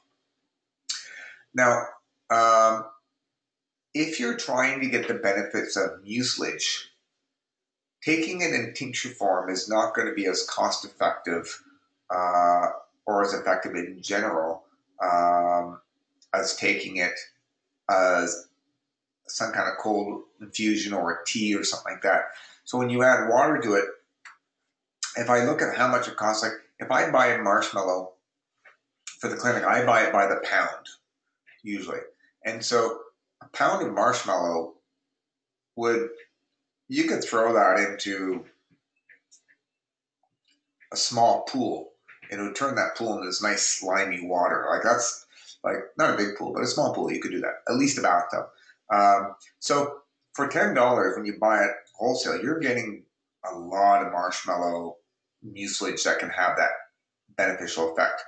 Um, when you buy a marshmallow tincture, in order to make a liter of herbs, you're only going to be using probably about 200 grams uh, of marshmallow, and then you have to sell it to make a liter. Probably, you know, it's going to sell for between $50 and $100 for all that for a liter. So it's not really that cost effective, and it's pretty concentrated. And you don't even need the alcohol to do the extraction for the mucilage. You would The flavonoids are somewhat water soluble, so there will be more soluble in an alcohol extract than in a water extract. But I think it's totally acceptable to use marshmallow and also slippery elm that we're going to talk about in a second for in powder form or as a tea form or added to water, however, to do your extract and then sip it throughout the day. Now, that being said, sometimes I might throw a little bit in a formula just to give it a little bit of slime, just to kind of have a little bit of a protective effect. I don't know if there's enough in it to be worth it. Maybe it's a bit of a waste. I know my kids had a cold on the weekend, and I had a formula that I made that had a little bit of marshmallow just to kind of help soothe a little bit. And then I had some licorice and a couple other things in it.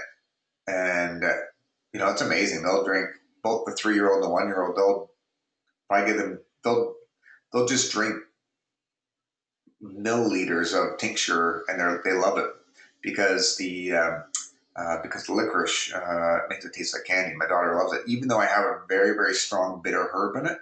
You throw in a little bit of licorice in it, makes it taste nice, and then the mucilage in the marshmallow kind of helps make it a little bit slimy and feel good going down as well. So, but again, I tend to prefer using more of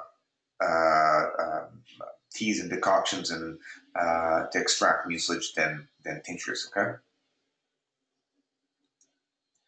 Now, slippery elm. Slippery elm is in some ways it's in some ways better and worse than marshmallow. To me, they're both pure mucilaginous herbs. They're indirect or they're direct emulsants. They both, when you add water, make slime. Slippery elm was used by early settlers not just as medicine, but also as a gruel in the wintertime because slippery elm trees grow in North America around this area, and they when you take the inner bark from it and you scrape it out and you add water, you get a porridge, and that porridge can be nutritive. It can actually sustain you and keep you alive. And so it's used when people were starving, but it can also be used when people are convalescing from a serious digestive issues.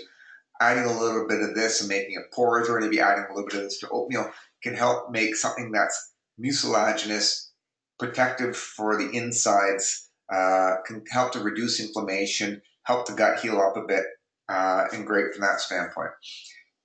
The primary thing in this mucilage, there will be some tannins in there as well, but mucilage is going to be the primary thing that you're going to have in there. When I look at slippery elm compared to marshmallow, the main differences between the two is I would say that slippery elm tends to gel up, tends to thicken, tends to become that semi-solid sort of state much more than marshmallow. Marshmallow, it doesn't thicken up into jello as well as slippery elm does, in my opinion. And so if you add a teaspoon of each to some water, if you overdo the marshmallow, it'll become thick, but it won't solidify. If you overdo the slippery elm, they won't be able to drink it because it'll just turn into a jello. Okay, and so the benefit of that is also, you can eat it as a porridge. You can take it as a capsule as well. You just make sure you drink enough water with it. The disadvantage is you got to make sure you have the right dose. You can't just wing it and make up a number and give it to them, and because otherwise they add it to a half liter of water, it'll thicken up too much. The main concern that exists with slippery elm is that elm trees in North America got hit with Dutch elm disease, and slippery elm is they're around. I see them quite a bit, but they're not as abundant as other trees. And one of the concerns is that depending on how people harvest the slippery elm, you do have to damage a tree to some degree uh, to obtain it. And I think if it was done responsibly, you could probably get a little bit every year and be able to have a sustainable supply of slippery elm. Um, but that's something you need to look into depending on where you're getting it from. Well, marshmallow, it grows like a weed. It's easy to grow. So from an environmental standpoint, marshmallow is better. From But slippery elm does have some useful qualities. So I have both in the clinic. I use them both. Uh, I'm aware that slippery elm, there are some conservation issues with it.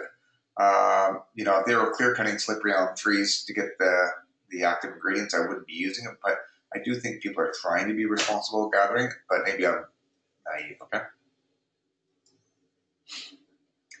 Oh, the other thing I'll say about slippery elm is that because it has that strong bulking agent of the mucilage, you can use it also as a bulking agent as well for constipation.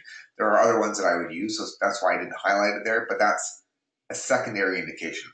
I would be more inclined to go with something like flaxseed, which this is like one of my number one favorite herbs, plants, foods ever, because it's got so many awesome things going on with it, and it's dirt cheap. Okay, so flax, there are a few different things going on with it. One, it's got the lignans, and the lignans get metabolized by your gut bacteria to form enterolactone, which acts as a phytoestrogen to prevent breast cancer and prostate cancer. That's pretty awesome. The other thing is because it has those lignans are polyphenols. When they get absorbed and when they get metabolized, and don't forget, uh, your gut bacteria will metabolize it to enterolactones, but they'll also other smaller phenolic compounds will get released in not just the polyphenol, but little ones. So that although we might think of the enterolactones as being the primary active ingredient, there are other things that are byproducts that kind of get created by the liver and get created by the gut bacteria that are also going to exert some anti-inflammatory and antioxidant effects. And I think that measuring the blood levels of only the enterolactone, or in the case of turmeric, measuring only the blood levels of curcumin, could be misleading of the benefits, because I don't think it's just one compound. I think it can be metabolites of those compounds that can have a positive effect. So you get the phytochemicals that have anti-estrogenic effects, antioxidant effects, anti-inflammatory effects, blood pressure lowering effects. Then you've got the mucilage, which is the fiber component that can help act as a bulking agent and also coat your intestinal tract and have a nice soothing effect that way. Because of that bulk laxative effect that I included, yeah, good. It can have an anti-diarrheal effect. So flax has that benefit for both constipation and diarrhea. So it has a normalizing effect on the bowel. And the other thing is you're feeding your gut bacteria with not just the fiber, but also with the polyphenols. And that's really important. And I think feeding your gut bacteria is even more important than taking a probiotic, because you want to, what's going to live in you and last in you is dependent more on what the environment's like in their food versus what you just take as a pill. If you eat McDonald's and take a probiotic, you won't have a very good gut flora. What else?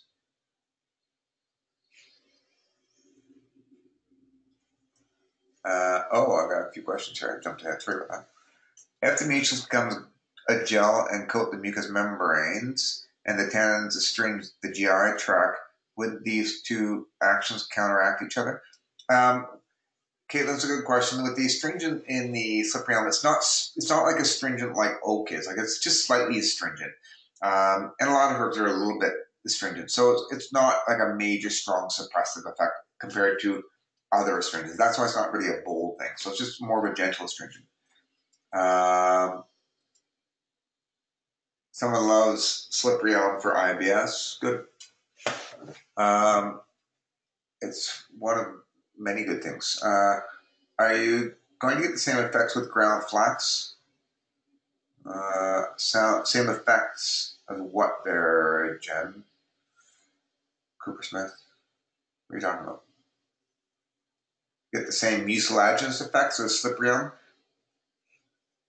and the other? Possibly. I don't know what you're saying. Why, if something is a bulk laxative, can it also be the antidiarrheal? I may have mentioned this before, but I'll mention it again because I think it's important to know. Put your hand out, pour a glass of water in your hand, or pour a glass of Jello in your hand. So when you add a bulking agent to your body, it absorbs water and turns into Jello. And so it becomes thick, almost like a gel. So now, if you have Jello in your intestines, it moves slower through the intestines, and it's less, and your sphincters can contain Jello better than it contain water. So when you have liquid diarrhea and you're moving through your system really fast, it can be hard to control that. While adding a bulking agent like psyllium or flax and things like that will solidify and turn into Jello to some degree, that you get better bowel control. So by expanding in the lumen of the bowel, it promotes peristalsis, and with diarrhea, it expands, absorbs water, and it helps to slow the movement down because it's retaining the water better. Okay. There is some caution that flax should be used with caution in pregnant women because it's a phytoestrogen. I don't know how much of a concern that is. I think people get a little bit freaked out when they hear phytoestrogen, and I'm not concerned about it. I think both my children were exposed to dietary lignans in their diet when my wife was pregnant, and everything turned out all right. So, but if the study comes out showing differently, I'll change my recommendation. So psyllium seed husk, this saved me when I had giardia in India. And this is a great bulk laxative, and it's great for diarrhea. It's also the main ingredient in lots of bulk laxative products on the market, like Metamucil. So the main thing that it's used for is to promote regular bowel movements through that bulking agent. It absorbs water, stimulates stress receptors, and gets things moving along. The average North American diet has very, very little fiber. Some people probably get less than 5 or 10 grams a day of fiber.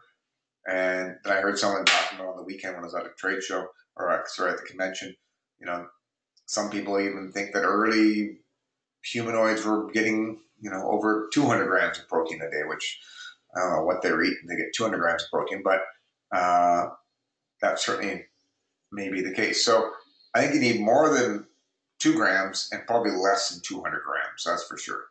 I'm thinking somewhere between 30 and 50 grams of fiber would be great to aim for.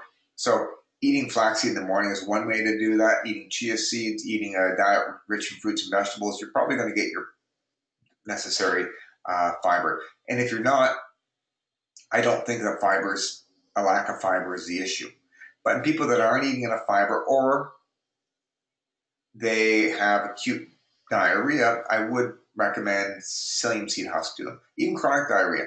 Now, I find the disadvantage of psyllium over, let's say, Cyprium, you could use both for IBS. Sometimes psyllium's a bit gas forming, can be make people bloat a little bit more. I find people complain less from Cyprium than from psyllium. Psyllium's a lot cheaper though, and easier to find, and you don't have the environmental concerns that you have with Cyprium. So you kind of have to balance those two things. There are some products on the market that have both Cyprium and marshmallow and psyllium in it, and they're actually really, really good products, and I've used those lots. So in general, your main indications would be constipation, diarrhea. It may have some anti-secretory effect I was reading, and that may be why it helps also with diarrhea in addition to being a bulking agent. Anti-inflammatory, anti-diarrheal. There may be other compounds in the husk beyond just the mucilage, some flavonoids and some other compounds that also have some positive effects on your gastrointestinal tract. I also like the fiber because, again, all these fibers feed your gut bacteria. They release short-chain fatty acids that help feed your enterocytes. So both the phenolics and the fiber are good for you. Now, cautions with psyllium, there are case reports of people taking uh, psyllium with insufficient amounts of water and getting basically it stuck in the throat, and you get this bolus of fiber that's expanding in the throat and could cause a blockage. And so the FDA warns that maybe we shouldn't be using this, and I think you should be aware of that. Okay.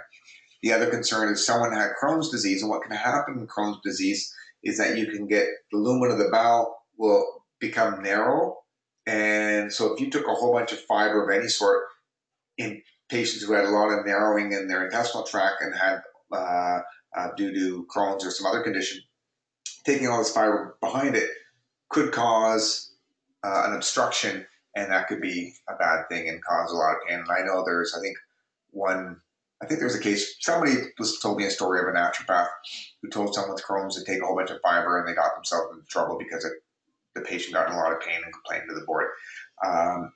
But then we also know that with ulcerative colitis and Crohn's disease, that low amounts of fiber in the diet is bad. And I think, again, with Crohn's, it kind of depends on at what point of the Crohn's disease, and if you don't have that narrowing going on, it's good for you. If you have the narrowing going on, it's probably bad for you. Okay. And the other thing with acute constipation, in general, you don't want to take a big bolus of fiber because it's just going to make you feel awful. Okay. Again, I would not use Cyprium or psyllium seed husk, and you could even argue against using marshmallow in tincture form as well. Although I do use the marshmallow sometimes. Okay.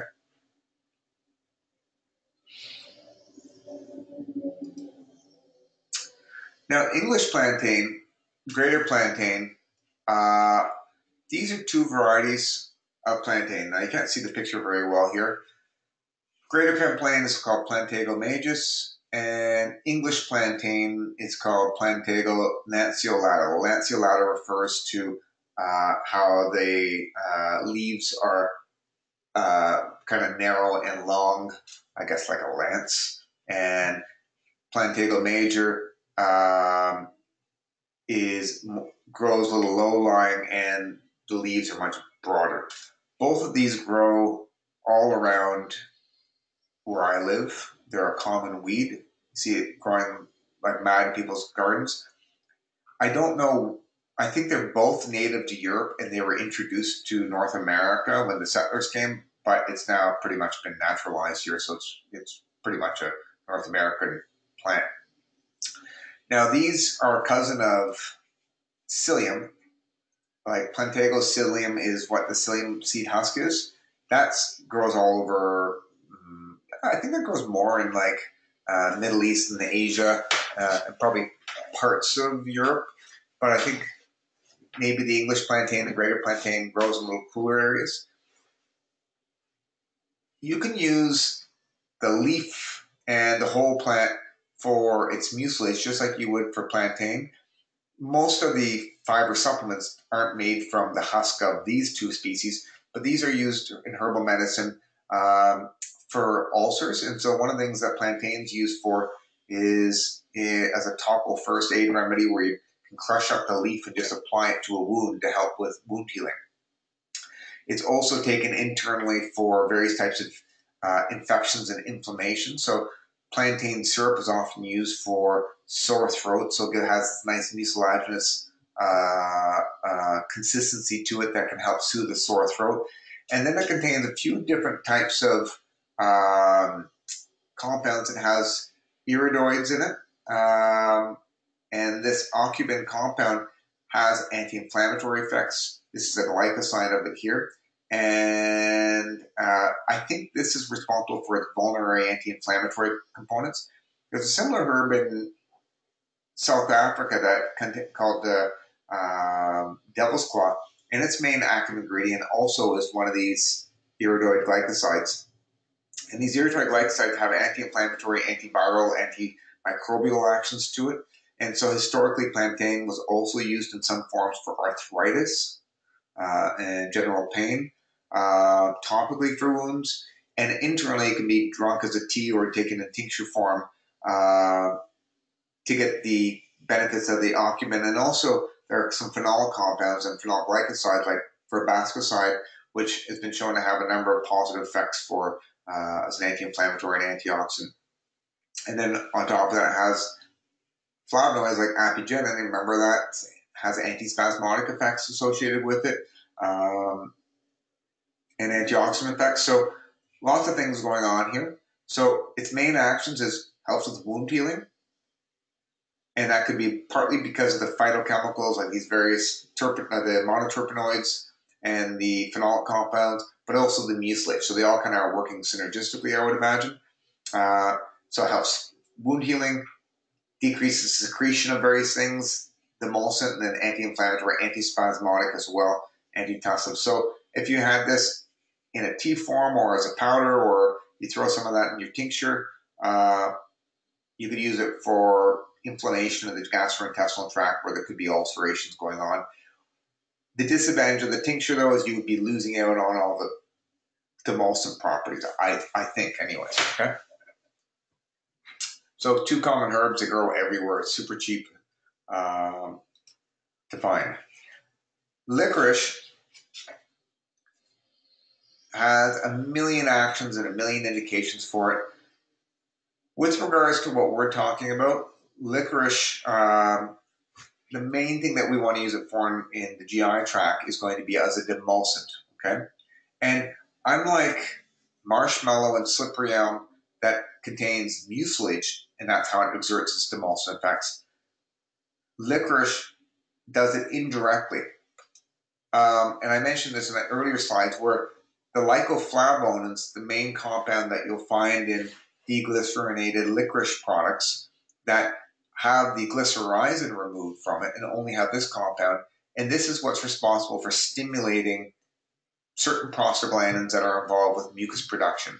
So if you take aspirin or ibuprofen and you take it all the time, it inhibits mucus production by inhibiting enzymes that basically are responsible for maintaining mucus secretions. So licorice does the opposite. It can have this positive effect on stimulating mucus. The glycyrrhizin in it, which is a great thing, it too has some positive effects for inflammation as an antiviral and a whole bunch of stuff.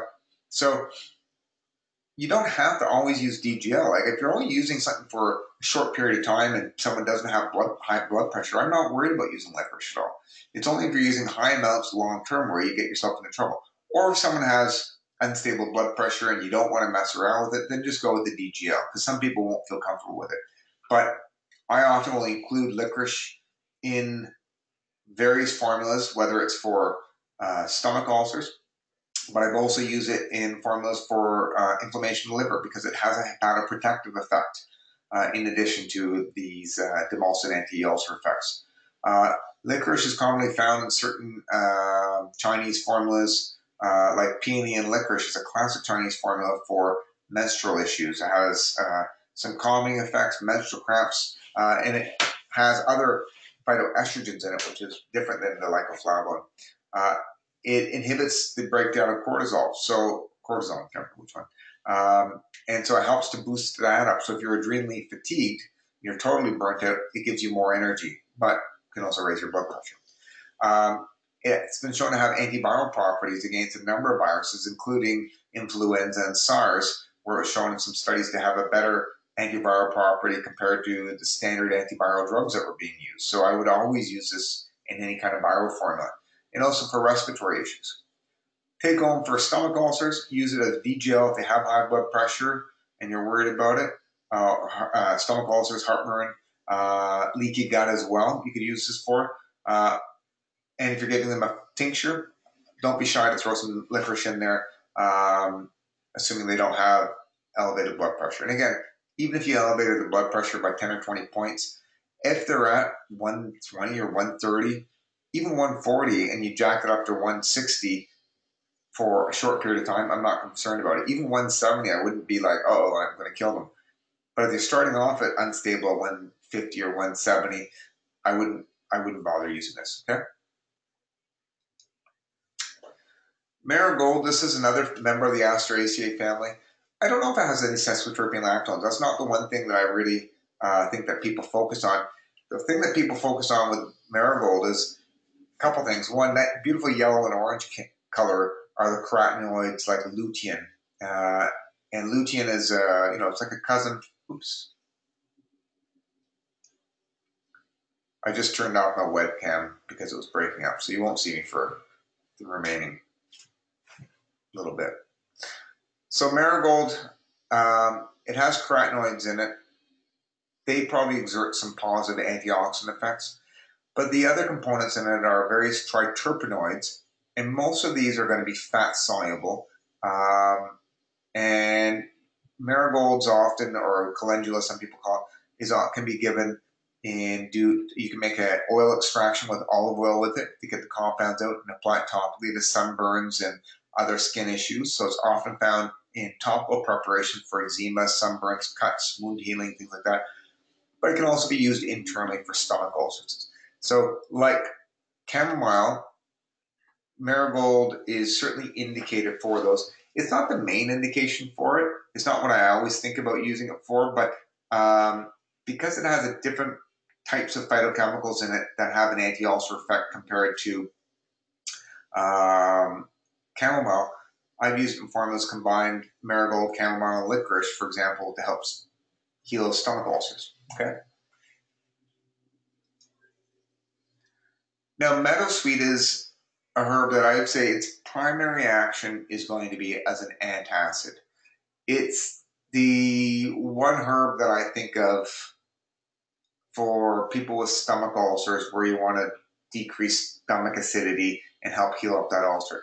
Now, in general, tannins have that effect, so I do think other herbs like yarrow and chamomile and things like that can have antacid effects as well. But I'm more confident, or at least this is the first herb that I learned. So the compounds in it, it contains tannins, and I'm assuming those tannins have that antacid effect. It also contains salicylic acid glycosides. And what's interesting with meadowsweet is because of the content of the salicylic acid, which is the nature's aspirin, this is one herb that I use that contains that. So normally, if you give aspirin, you get a stomach ulcer. So I think it's kind of ironic that meadowsweet contains salicylic aspirin, but yet it's used to treat ulcers. And so it must have other things going on.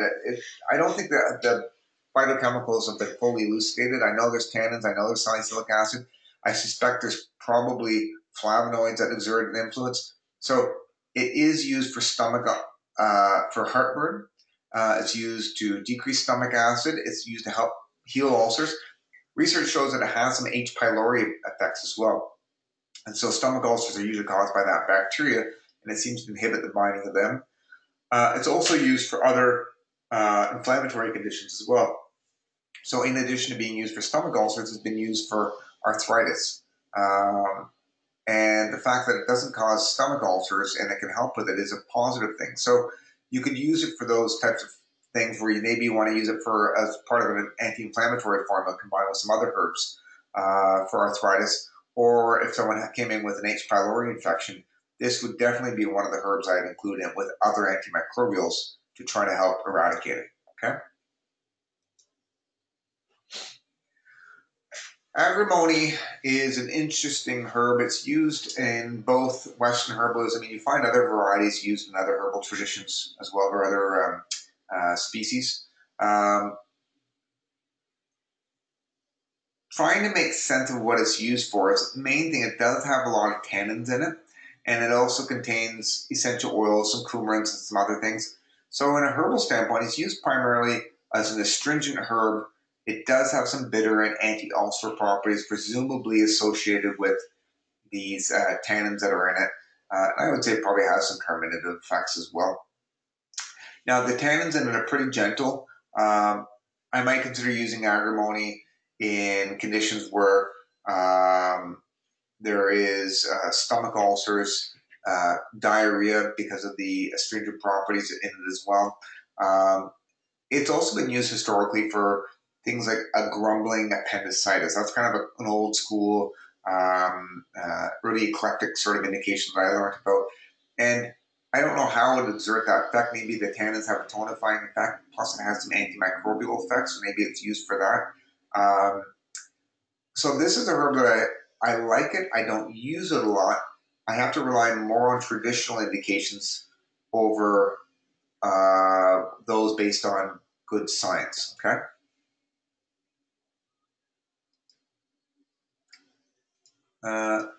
So we talked about herbs that are rich in tannins. A lot of herbs have tannins in it, but there are some very strong astringent herbs that have more of a suppressive action that I don't use regularly because I think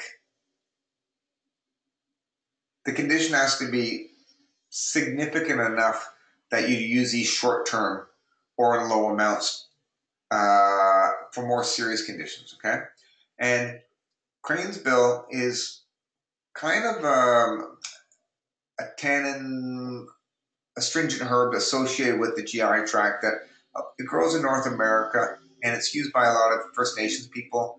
And then the eclectics picked it up and we've kind of adopted it as well. The other herbs that are kind of like crane's bill would be oak and witch hazel.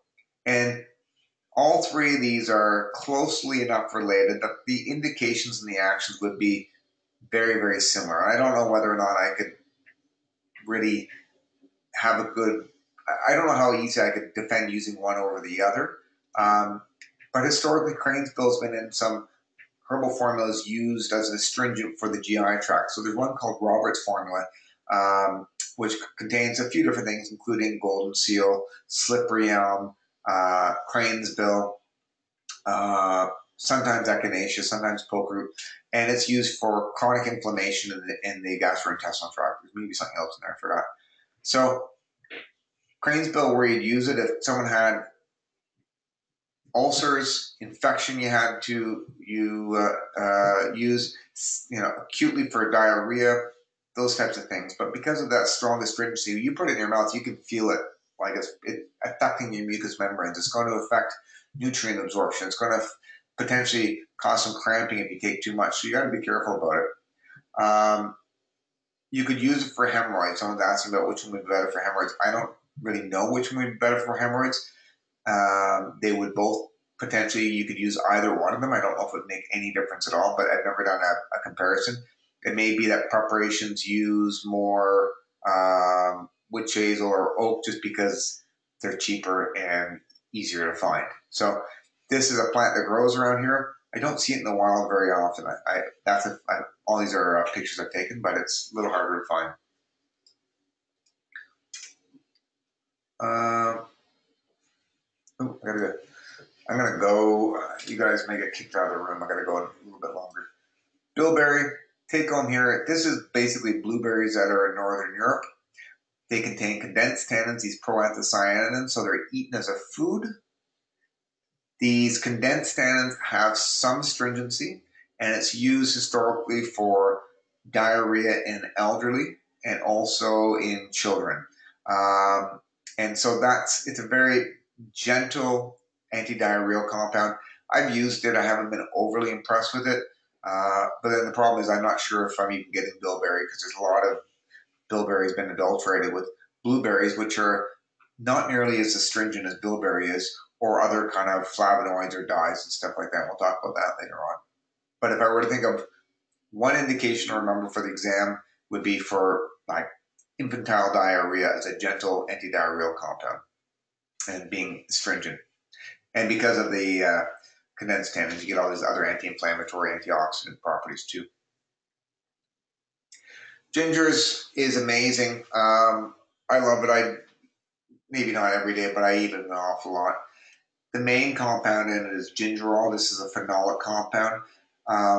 This is a larger compound. When you start adding up the carbons, this guy is probably going to be too heavy and with too many oxygens to evaporate when you boil it. So when you take ginger and you put it in some water and you boil it and your house smells nice and fresh like ginger, that's not the gingerol compound that people are smelling. It's going to be the other essential oils like zingiberine, which is going to have a carminative action to it. But the gingerol itself, what makes it kind of interesting is that that compound interacts with serotonin receptors to decrease nausea and vomiting. And so that's how it exerts its antiemetic effects. So ginger's main indication on the digestive tract is going to be an antiemetic. It's also going to have that carminative action with the other essential oils in it. It's going to act as a stomachic, so it increases digestive function. It's considered a pungent bitter, and by that is unlike bitters like gentian that taste, really bitter. This has more of a heating, warming effect that may have many overlapping qualities as the other bitters have, but I don't really think it increases stomach acid like other bitters do. I think it works by other mechanisms, but it does have a cholagogue effect, so it increases bile production and bile release. These, like any phenolic compound, is going to have your antioxidant effects there, and ginger has been a number of studies I've seen shows it has some hepatoprotective effects. The final thing that's kind of a neat indication is that the 5-HT3 receptors that are involved with nausea and vomiting, if you stimulate them, you get nausea and vomiting and also anxiety. And when you suppress them, you decrease nausea and vomiting. And what's interesting is there is also a clinical trial that shows that ginger has an anxiolytic effect and can help with people who suffer from anxiety. So just drinking ginger tea, not only does it help with your digestive tract, it can also help with anxiety. It can also help with menstrual cramps. It can also help with arthritis. It can also help with migraines for migraine sufferers as well. So I use it for all those things, and you can get it whole root, powder, capsules. Tincture you gotta watch though, because if you put too much in, it's too spicy, it's too hot, like it's too intense. So, and it can vary from dose to dose depending on who's making it. So I made the mistake before making a tincture with some ginger in it, and it was just too spicy for the person. So I tend to avoid it. Turmeric is amazing because it's one of the best anti-inflammatories, antioxidant, anti-cancer, may help with things like H. pylori infections and stomach ulcers. It has hepatoprotective effects, which I should probably write in there. Add that in, because I think it's not maybe the main indication, but it does have hepatoprotective effects. The carminative action is more likely to occur when you have the whole herb rather than when you just take a curcumin supplement as well. And the other thing with curcumin is that it has antidepressant effects. It may be interacting with serotonin receptors or indirectly doing it by having positive effects on inflammatory processes in the body. So turmeric, if you had a lot of inflammation in the gut, whether it's some kind of colitis, Crohn's, stomach ulcers, that's where I would use it. And because, personally, I just get people to often take powdered ginger and add it to shakes or take it as a capsule. Sometimes I give them encapsulated versions, but one thing I want to say about turmeric, as I mentioned earlier, is that the whole herb has both carbohydrates in it that have anti-inflammatory effects along with the curcuminoids in it. So myrrh and Indian frankincense are both resins that you can basically collect from trees. These trees grow mostly in the Middle East and South Asia. So Indian frankincense from India, it's different than the frankincense that comes from North Africa. Okay, Boswellia serrata is the species. I do have some concerns about overharvesting of these, but the resins come in this sort of form, and they're rich in triterpenoids. The main one in Indian frankincense is boswellic acid. It has some antimicrobial effects, but the main mechanism is it exerts some important anti-inflammatory effects. And these boswellic acids appear to work by affecting leukotrienes, a type of inflammatory mediators that are different than the prostaglandins. And there is at least one study that I saw that showed benefit for Indian frankincense for certain inflammatory bowel disease, but it also may have some benefits for arthritis and asthma. So inflammatory conditions in general, I would probably consider using this in a formula. It's hard to get it as in a tincture, and because it's such a fat-soluble compound, you'd have to use a pretty high alcohol to do the extraction, but it can be done. With myrrh, myrrh is also a resin. It probably has some anti-inflammatory effects that are almost as good as Indian frankincense, but I can't say that for certain. Its main indication is going to be as an antimicrobial. And so this is used in traditional herbal medicine for respiratory conditions, but also for any kind of infections and inflammation in the gastrointestinal tract. So when you look at the compounds, they don't have specific names, but these are something called furanose-sesquiterpenoids, are some of the main compounds in myrrh that's in the resin. There are other things in that as well, some other essential oils and probably longer ones, but those are some of the compounds that seem to be most likely responsible. They appear to have anti-protozoa effects and also anti-parasitic effects, and it appears to work against trichomonas infections that can cause certain types of vaginal infections.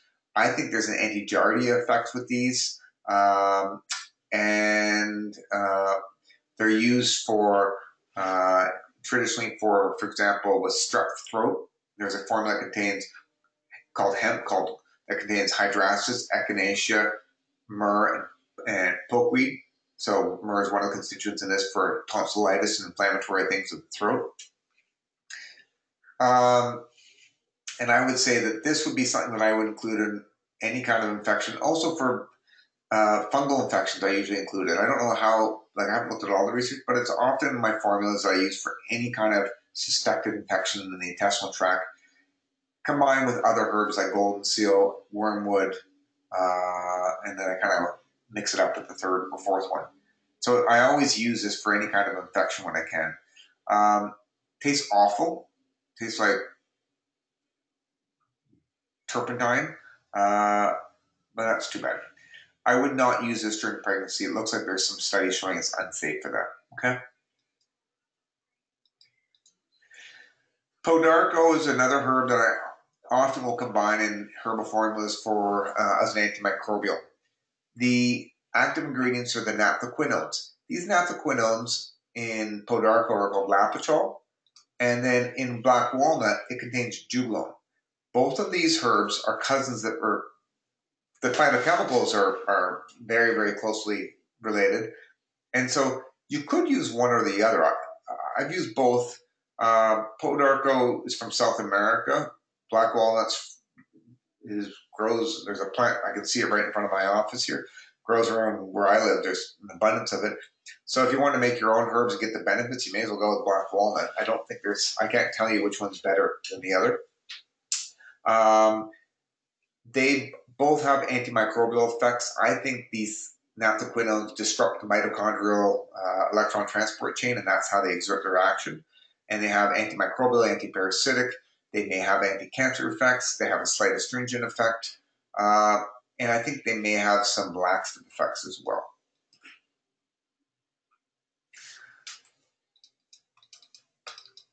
Oops, skipped ahead. I'm going to do this. I'm going to go over because if you got to leave the classroom, just watch it after. When it comes to laxatives, the next slides are all the same almost. Senna is your classic herb used as a stimulating laxative when someone has acute constipation and they haven't had a bowel movement for a few days. I tend to use things like magnesium as my go-to first as an osmotic laxative, but I will use Senna, and I'll tell them to pick up Senecot, or you can get a tea of it as well. It works. My only concern is that you don't give it to people long-term because it can have a dependency. And obviously you wouldn't want to give it to someone who's got a pre-existing condition like inflammatory bowel disease. If you've got diarrhea, don't take a stimulating laxative to take on. I think these compounds may have some antimicrobial effects as well, because in rhubarb root used in Chinese medicine is used to clear heat, so it may have some anti-inflammatory and antimicrobial effects. Different forms of buckthorn. There's alder buckthorn, common buckthorn, cascara buckthorn, different species. They're all the same, and they're almost the same as Senna. You can use these, and I would say that these plants grow in around here more than Senna does. Senna seems to grow more in the Mediterranean area and more warmer places, while buckthorn grows around here. I've never used buckthorn. That's not true. I have used it, but I'd be more inclined to use Senna because of the convenience. It's easier. This can also cause a little bit more griping, a little bit more cramping with it. But if it's like a post-apocalypse, you don't have access to anything, and you're living in the forest, this is what you use. But practically, I don't use it. The mechanism of action is it contains anthraquinone glycosides. Aloe resin, another thing, not the gel, but the inner leaf resin contains the anthraquinone glycosides, and it's going to be used as a stimulating laxative as well. So whether you use any of the buckthorns, the gel from aloe vera, or senna, they're all the same drug as far as I'm concerned. Some of them are maybe a little bit stronger than other ones, but they're all basically working by the same mechanism. What happens is these anthraquinone glycosides, they travel through your stomach, through your small intestine for the most part, and they end up in your large intestine. And then what happens there is the gut bacteria eat the sugar off, liberating the anthraquinone compounds, which then basically works on the influx pumps in the intestine that pump more salt in, water follows salt, you get more hydration, more water in the lumen of the bowel, that expands the lumen, and then that stimulates peristalsis that way. And the second thing is I think these anthraquinones also irritate the large intestine to promote bowel movements. Why I'm telling you that is that when you take a senna, it tends to promote a bowel movement within 6 to 8 hours. Might be a little longer, but usually about that. So what most people do is they'll take senna before they go to bed, and then when they wake up in the morning, they have their bowel movement. So because of the time period, they're safe short term. The only issues is it can cause some discoloration of the urine, making it red or brown. So if someone's taking it and they see their urine's a bit red, don't get freaked out. You don't have kidney cancer or bladder cancer. It can also affect your potassium levels, and this is not a big deal for most people, but if you're on like certain heart medication or blood pressure medication, you need to be aware of that because that can be problematic. It also can stain the color of the lumen of the bowel, which, if you're really self-conscious, how many people are looking at the lumen of your bowel? Not too many people, but if you go and get a colonoscopy done, they'll be able to detect that you've been abusing these or using these by seeing the staining going on there. And finally, one of the issues with stimulating laxatives, they do cause cramping pain, so it can be combined with fennel or other carminatives to reduce that. Okay. And then last slide is castor oil. So castor oil is also a stimulating laxative. It has great anti-inflammatory effects, but it also acts as a pro-inflammatory as well.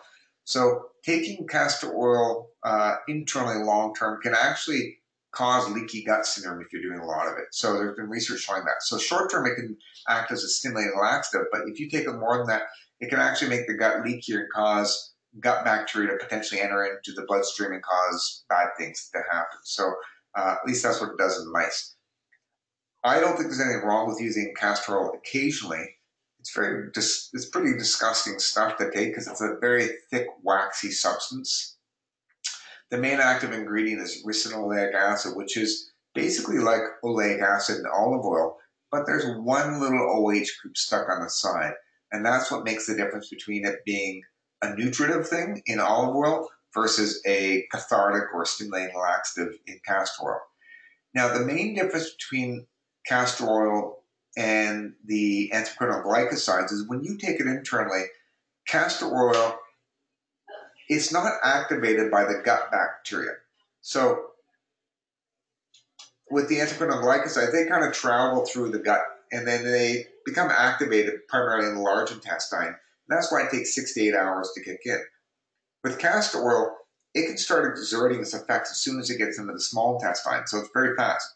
And so it will increase peristalsis in both the small and the large intestine to purge things out. So it's faster acting. It'll kick in after a few hours, like 3 to 4 hours. Did I write that down? Yeah, 3 to 5 hours, okay. It purges the contents of both the small and the large intestine. So that might be better if someone had like an acute poisoning. But I can see also being more issues with malabsorption. And as I mentioned before, long-term use can lead to that leaky gut. another thing that's interesting is the way that it works, it binds to a prostaglandin receptor called EP3 receptor in the intestines. And so this is an inflammatory receptor that stimulates peristalsis. But what's neat is that EP3 receptors are also in the uterus. And when you take it, it could potentially stimulate uterine contraction to induce labor. And I know my wife took castor oil because she was 2 weeks late with her first child, and she took castor oil by the direction of the midwife to induce labor. And I think it's only going to work if the cervix is ready to induce labor. And she was able to have a vaginal delivery, and everything was fine, more or less, except for a little bit of meconium in her water. But anyways, so you could use it, but it's not going to, if your cervix isn't ready for a baby to pass through, taking castor oil is not going to help the situation. Okay? So the take home is castor oil is faster acting than the endocrine glycosides. It purges the small and the large intestine versus only the large intestine. Both of them have risks with taking them long term. So for long term use, you want to go more with an osmotic laxative and a bulk laxative. Okay? So sorry I went over a little bit. I just want to make sure I finish those slides. Thank you for your patience and your understanding. So next week's going to be fun. We're going to discuss cases, so how to take everything we learned so far and apply it to making cases up, and I'll give you real live things that I've done with patients so you can see what happens. One of my lectures is recording. What I might do is find it and post it now, and we can make that one the very last lecture. So if you want to watch it before, because you're thinking maybe I can cover the information in advance and when I have some spare time now before cramming everything at the end, would you guys prefer that if I post it now and you guys can watch it whenever you want? And then the last day, if we want, we can just leave it. We can all meet on the last day, and then we can discuss any questions you guys have. That might be a good way to do it. Yeah? So a couple of people say, you know what, I'll post it anyways, because if you say no, well, you don't have to watch it until last week. So then last week, what we'll do is we'll post that one, and we'll still meet, but it'll be more for review, or if I'm not able to cover everything, then we can use it as a little bit of a overview or a backup plan just to cover any last remaining things. And then we can just spend as much time as you guys want going through sample questions and review for the final. Okay? So you guys have a wonderful week. I'll get this posted. Well, you guys don't care if you're watching it, but I'll get this posted as soon as I can. And I'll post the other one today if I can as well. Okay? Have a great week, and we'll see you guys next time. Bye for now.